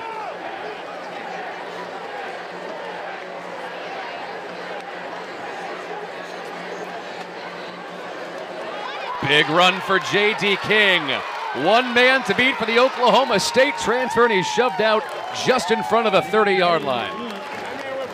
And finally, a great run from King, who... We've been waiting a while. Yeah, it took him some time to get going here, and now when you have all 3 running backs going and in motion, it's going to be tough to stop this Georgia Southern offense. I mean, it's season's early, and it's taken some time for these 3 running backs to get settled in and get comfortable, but as the season rolls on, they're going to be a big threat to other Sun Belt Conference teams. And just you wait until Wesley Kennedy gets back in a couple of weeks, huh? And also Shy Worth when he returns. Sun Belt look out. New first down back to King. Powers ahead, gain of 6 or 7. I mean, you got to remember at some point last season with about 3 or 4 weeks left, it was a 3-way tie in the Eastern Division between Georgia Southern, Appalachian State, and Troy. It was fun last year. It was fun. It went down to that home matchup between the Eagles and Troy. Unfortunately for the Eagles, Troy got the win. That was part of the 2 back-to-back losses late in the year for Georgia Southern against the Trojans and Louisiana Monroe. Southern winding that clock down inside the 10-minute mark. 2nd and 5 to Wright.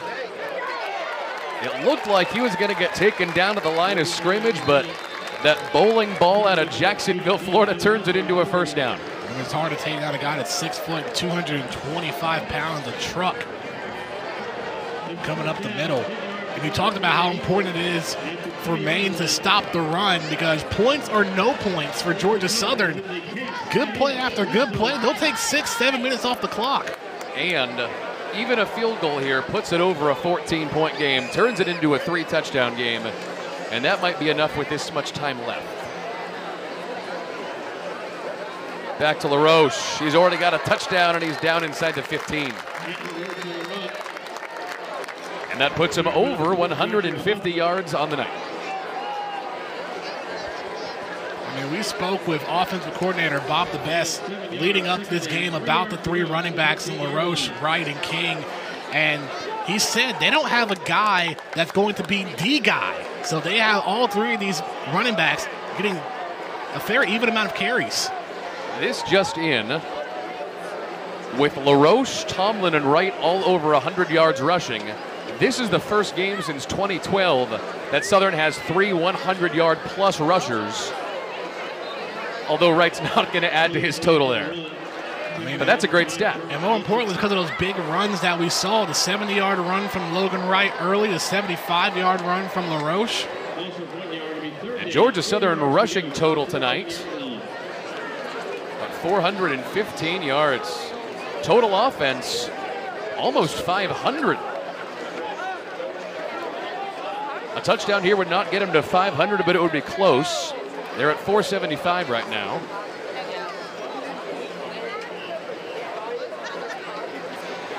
Another bad snap on 3rd and 4. King falls on it back at the 30.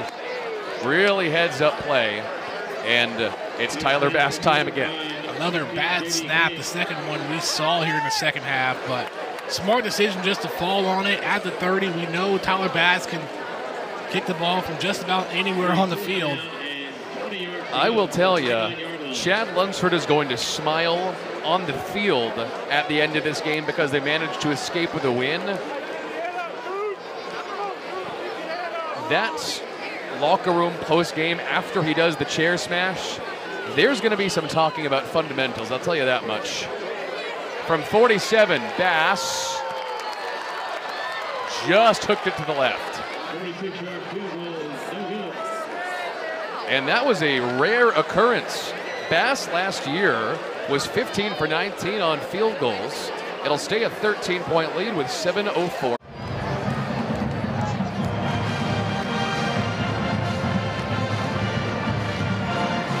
Well, it turns out Tyler Bass is human. He misses a 46-yarder, and let's go down to Amy Zimmer. Georgia Southern came into this week with a chip on their shoulder. On Monday, head coach Chad Lunsford said last week didn't go as planned and they did not play Eagle football. Coach Lunsford also assured that we would see a better football team this week, and we are seeing exactly that. Guys, back to you. Yeah, thanks, Amy. We're seeing a better football team. We are seeing a football team that still has a way to go before they play Minnesota next week. Yeah, and not to mention with the hurricane and classes getting canceled this week at Georgia Southern, the practice schedule got switched up a bit as well. They practiced Tuesday and Wednesday morning, did a walkthrough Thursday afternoon, and speaking with offensive coordinator Bob the Best, he said that Tuesday's practice was not good for the offense. He even had to yell at him a bit. And you don't usually see that from Bob the Best. Usually he's the good cop and the good cop, bad cop. Yeah, very calm. All right, 2nd and 10 after the incompletion. That's to Ernest Edwards. Holds on to it. Short gain. Bringing up 3rd down and long with inside 7 minutes to go. I'll tell you, Ernest Edwards, outside of that one big pass, has been pretty well contained tonight by the Southern secondary. Not to mention the catch he had, 53-yard catch. I mean, he's been targeted 9 times so far in this game and only made 3 catches. All right, 3rd down and 6. Ferguson has been doing his darndest tonight to pick up first downs and move the chains, but Maine just 3 for 13 on 3rd, and no surprise, they're going to want a timeout. First charge timeout. One thing we didn't really talk about. This will be a 30-second timeout. Go ahead. As Maine takes the first timeout of the second half, we didn't really talk about how the weather was going to be a factor for Maine. I mean, playing up in the Northeast, you're playing in cool weather, 75, 80 degrees. It was 95 at game time here tonight. And you know, it's funny you say that. First of all, thoughts and prayers to Amy Zimmer on the sideline. It felt like 105 on the turf as this game was starting. More importantly, we talked to their sports information director and their radio broadcasters before this game, Danny. They did say it is so hot that by the second half, that's going to have an impact on Maine. And we've seen It's going to take a toll on this offense so far in the second half. A couple of fumbles, unable to get to the end zone. Took a trick play to get points on the board in the fourth quarter. All right, 3rd down and 6 for the Black Bears. Ferguson with time and a man, and it's intercepted. It's Kendrick Duncan on his horse and to the out of bounds.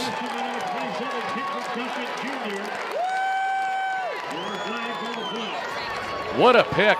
It looked like he had a man streaking over the middle, but he stepped right in front of it. Yeah, he did, but Duncan came in. Number 62. Had 2 interceptions last season. Picks up his first. Couple of penalties on the field, but those will be on Maine. And Georgia Southern in a great spot. One more score here will seal the deal. More than likely will seal the deal. There's still 6 minutes to go. They had a chance to seal the deal when Tyler went out for that 46, 47-yarder. Rare to see him miss a kick inside of like 53. But either way, this would certainly do it now that there's only 6 minutes left. And no question, as good as Matt LaRoche has been, my player of the game vote tonight goes to Justin Tomlin. Was not officially announced that he would start in front of Shai Wertz all week. It was a game-time decision as he runs the option. He's going to go for the end zone, and he's down at the 6. Justin Tomlin, redshirt freshman, really only the second game that he has seen any actual time in. He got garbage time minutes last year at Coastal Carolina. He looks great. I mean, there have been some struggles along the way, but your first start is never going to be perfect. So there's especially not challenges. And it's such an intricate offense. Right. All right, 2nd down and 2.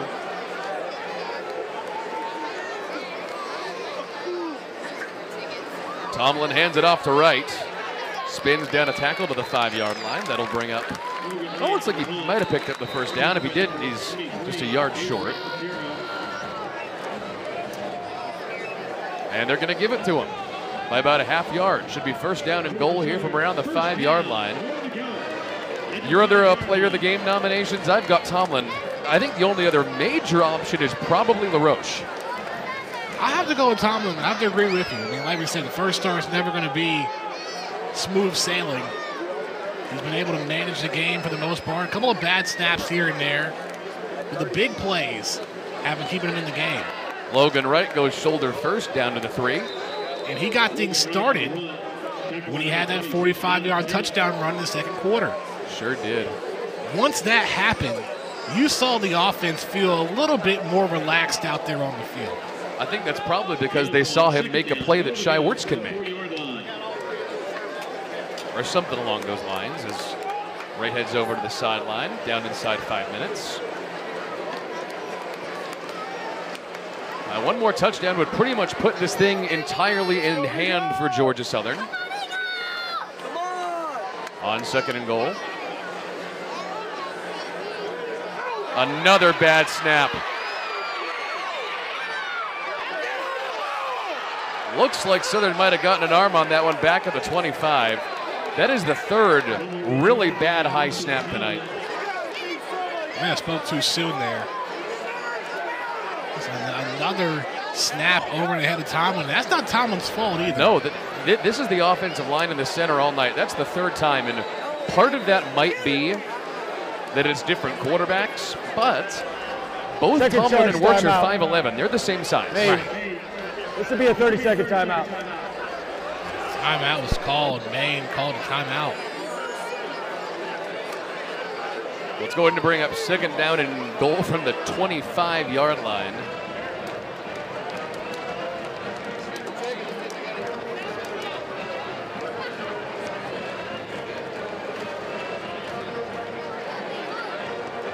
Like we said, Danny, next week does not get any easier for Georgia Southern when they go on the road. They'll play the Golden Gophers at Minnesota. Then they have a bye week.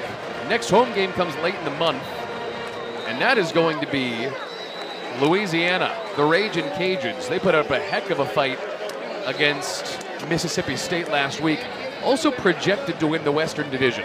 Yeah, we talked about the storm before the calm. That's what Bob the Best said. Those first 4 games are going to be tough, and the Eagles may not find their identity until that South Alabama game. But once you get past Minnesota and you get to the bye week, you have a full week to prepare and get your mind right and ready for Sun Belt competition. That's when it all matters the most.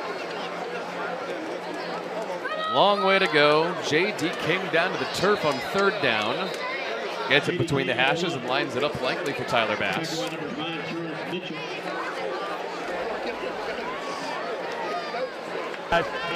Third and final timeout. Maine, timeout on the field. And before the field goal attempt, they'll take a timeout. We'll take it with them. Tyler Bass next.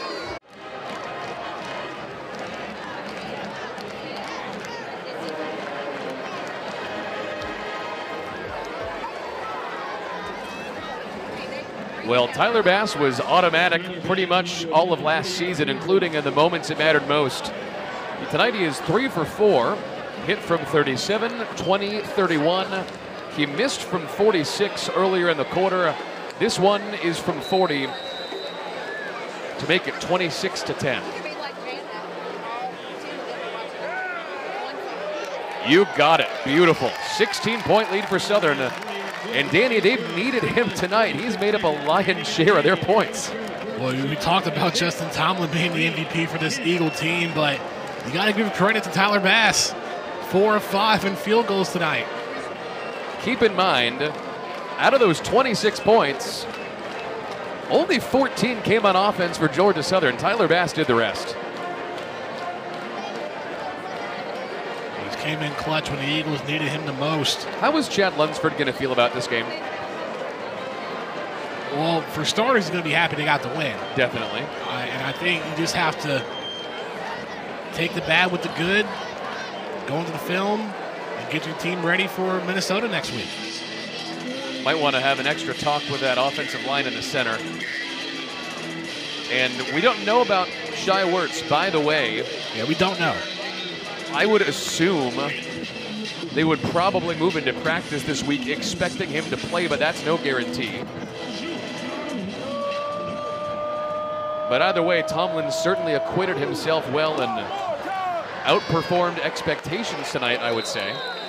And I think no matter what, whether Shai plays next week or not, what's important here is that Tomlin knows to be ready. I mean, it was different in the LSU opener when Shai went down and Tomlin had to get ready quickly just to get into that game. And you don't know what he was feeling, the nerves that he probably had going through himself in that game.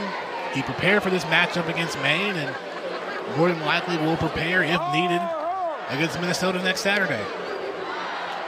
All right, so let's see what Maine wants to pull out of the bag here with 3:45 to go in this one.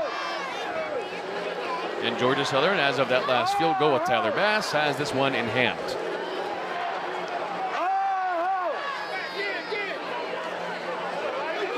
That's a complete pass from Ferguson. He's been hitting those little dump-offs all night yet again to Sean Bowman, the redshirt freshman tight end.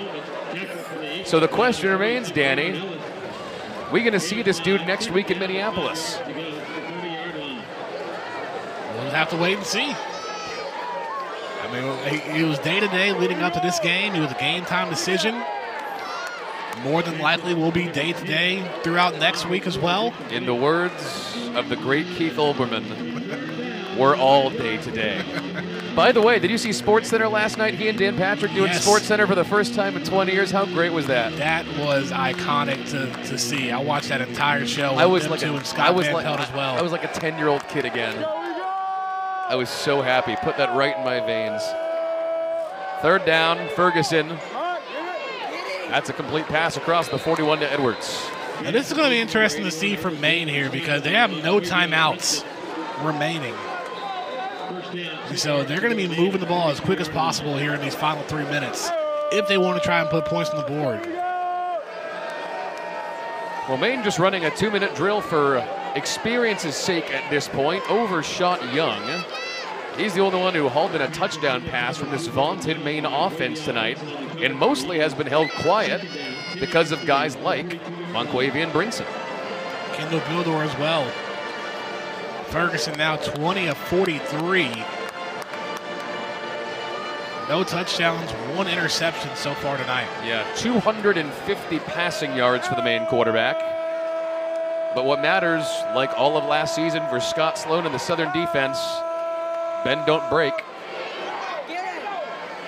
They bend, they don't break. Hauled in by Bowman, but shy of the sticks. And this is one thing that the Eagle defense did better here against Maine compared to LSU last week, because Scott Sloan said last week against LSU it was hard to win those one-on-one matchups, and they did a better job here tonight containing these Maine wide receivers.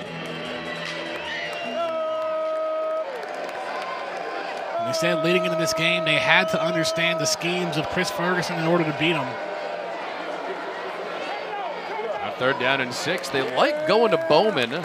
They've been going to him a lot more tonight than they did last week against Sacred Heart. I think moving forward, we're going to see this kid play for Maine a lot. Well, an interesting question for Maine following this game is going to be how do they prepare for Townsend next week? Because they begin CAA conference play, and Townsend is one of the top teams to potentially win the conference, and they have a great quarterback in Tom Flacco.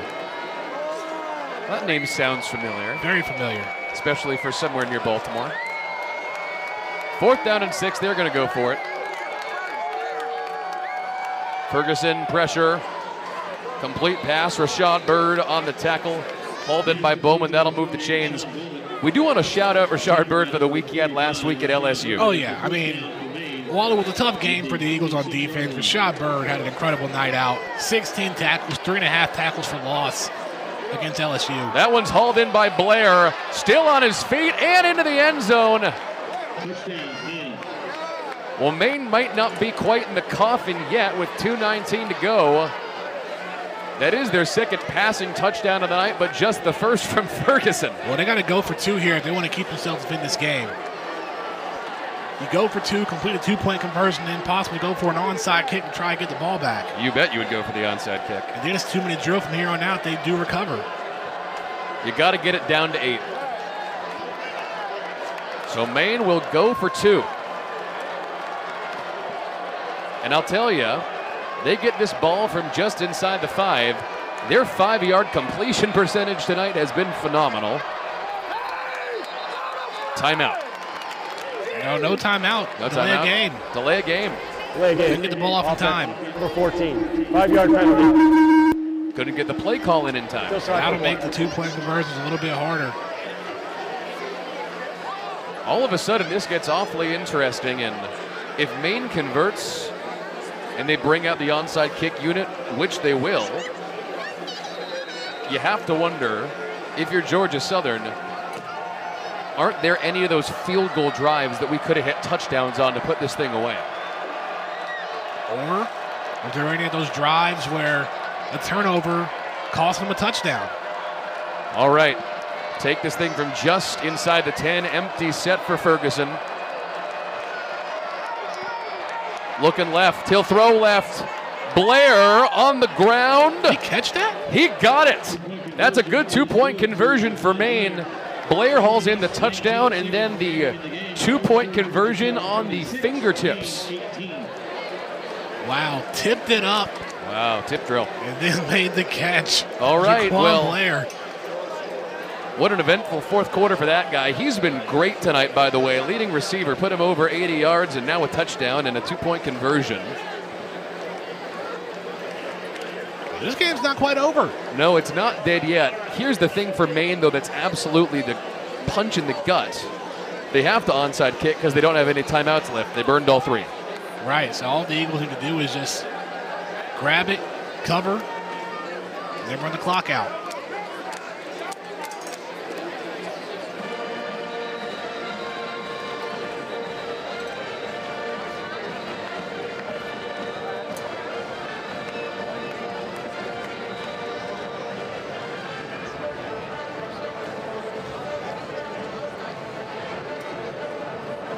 All right, well, we've had gigantic swings in feeling inside this stadium, Danny. People are sitting on their hands now. They know that if Maine gets the ball back with 2:19, that is plenty of time for Chris Ferguson. And more momentum towards the Black Bears if they do get the possession. Well, you've got to imagine this is going to be an onside kick. Like we said, no timeouts left for Maine.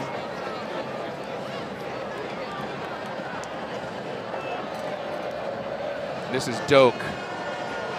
High bounce. That one did bounce out of bounds. I'm not even sure that got 10 yards. Yeah, I don't think it did get 10 yards. There'll be a flag. Kickoff goes out of bounds.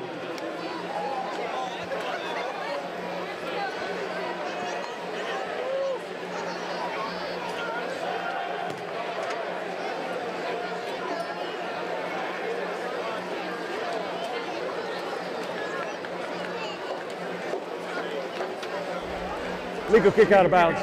Key team. 5 yards will be added to the spot where the ball went out of bounds. First down. And I don't know about you, Greg, but even though the Eagles have the ball, I'm still not convinced. One thing I want to see them do here in these final 2 minutes, hike the ball under the quarterback. Don't go shotgun, because we've seen a bunch of bad snaps so far. Oops. Here goes Tomlin out of the gun. Just don't want to risk it.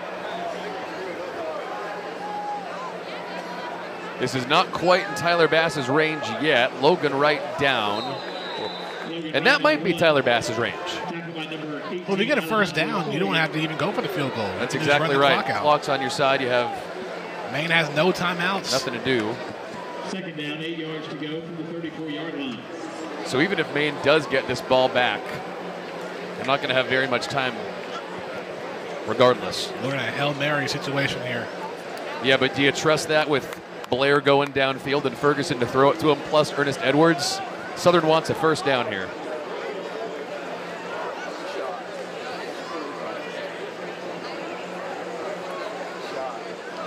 Second and 8. J.D. King behind his blockers, tries to fall forward, not going to get it. This will be third down, and it's going to take us down inside 90 seconds. Let us not forget, though, this would be a makeable kick for Tyler Bass.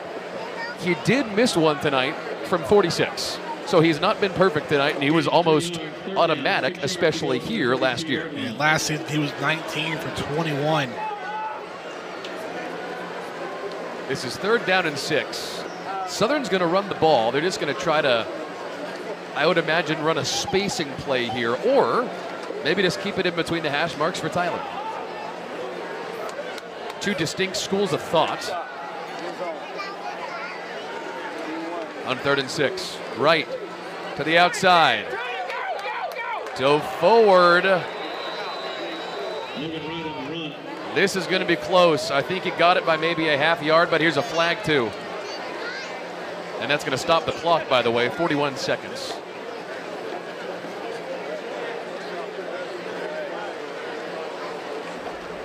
Holding.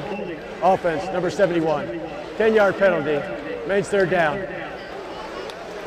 Maine has elected to begin the play on the snap.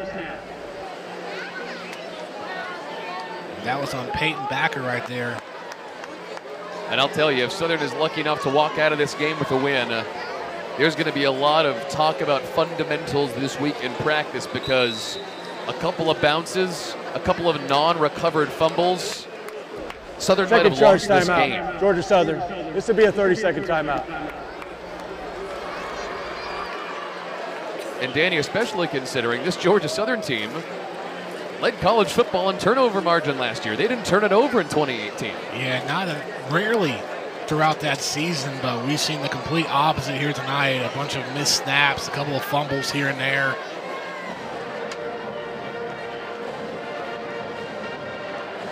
I mean, overall, there were 7 fumbles on Georgia Southern's side. I would have to imagine that includes the bad snaps, of which there were 3 or 4, yes? Yeah. Okay. Now, luckily, they've recovered 6 of them. Yeah, and you cannot expect that once you get into and this is no slight on Maine, that's not going to happen against App State and Arkansas State. That's not going to happen. You're not going to get that lucky. Well, they'll have 2 weeks to prepare before their first Sun Belt Conference matchup back here on the 28th of September against Louisiana. Well, third and 16. Tomlin to right to the outside. Down he goes. Defensive line there to meet him. That'll bring up fourth down. As a matter of fact, Greg, I don't think the Eagles need to do anything else. We're looking at 30 seconds to go. We're looking at the clock versus the play clock. This actually might be all they need. That might have been it. All right, well, Georgia Southern lucky to be alive and walk away from this game with a win over Maine. There's always some concern when Georgia Southern in their first week go up against a Power 5 conference team to start the season, but they have bounced back on multiple occasions. 2015 opened up against West Virginia, lost that game, but bounced back against Central Michigan. 2014 lost to NC State, bounced back against Savannah State. They had the loss in 2017 to New Hampshire, but in 2019, a loss to LSU, no fret, able to defeat Maine. Final score, 26-18. Well, if you are Nick Charlton in Maine, you are proud. If you are Chad Lunsford in Georgia Southern, you are relieved. But you're worried about the next 2 weeks. Yeah, and now you have to regroup and prepare yourselves for Minnesota. No kidding. So that was a fun one tonight, although a little nerve-wracking if you're a Georgia Southern fan moving forward. The final score tonight, Georgia Southern 26, Maine 18. And after getting thrashed 55-3 last week in Baton Rouge, Georgia Southern picks up their first win of the 2019 regular season. So for Danny Waugh and Amy Zimmer, I'm Greg Talbot saying so long from Paulson, where the Eagles win 26-18. All games airing on the ESPN networks are streaming live and archived on the ESPN app. This has been a proud presentation of ESPN.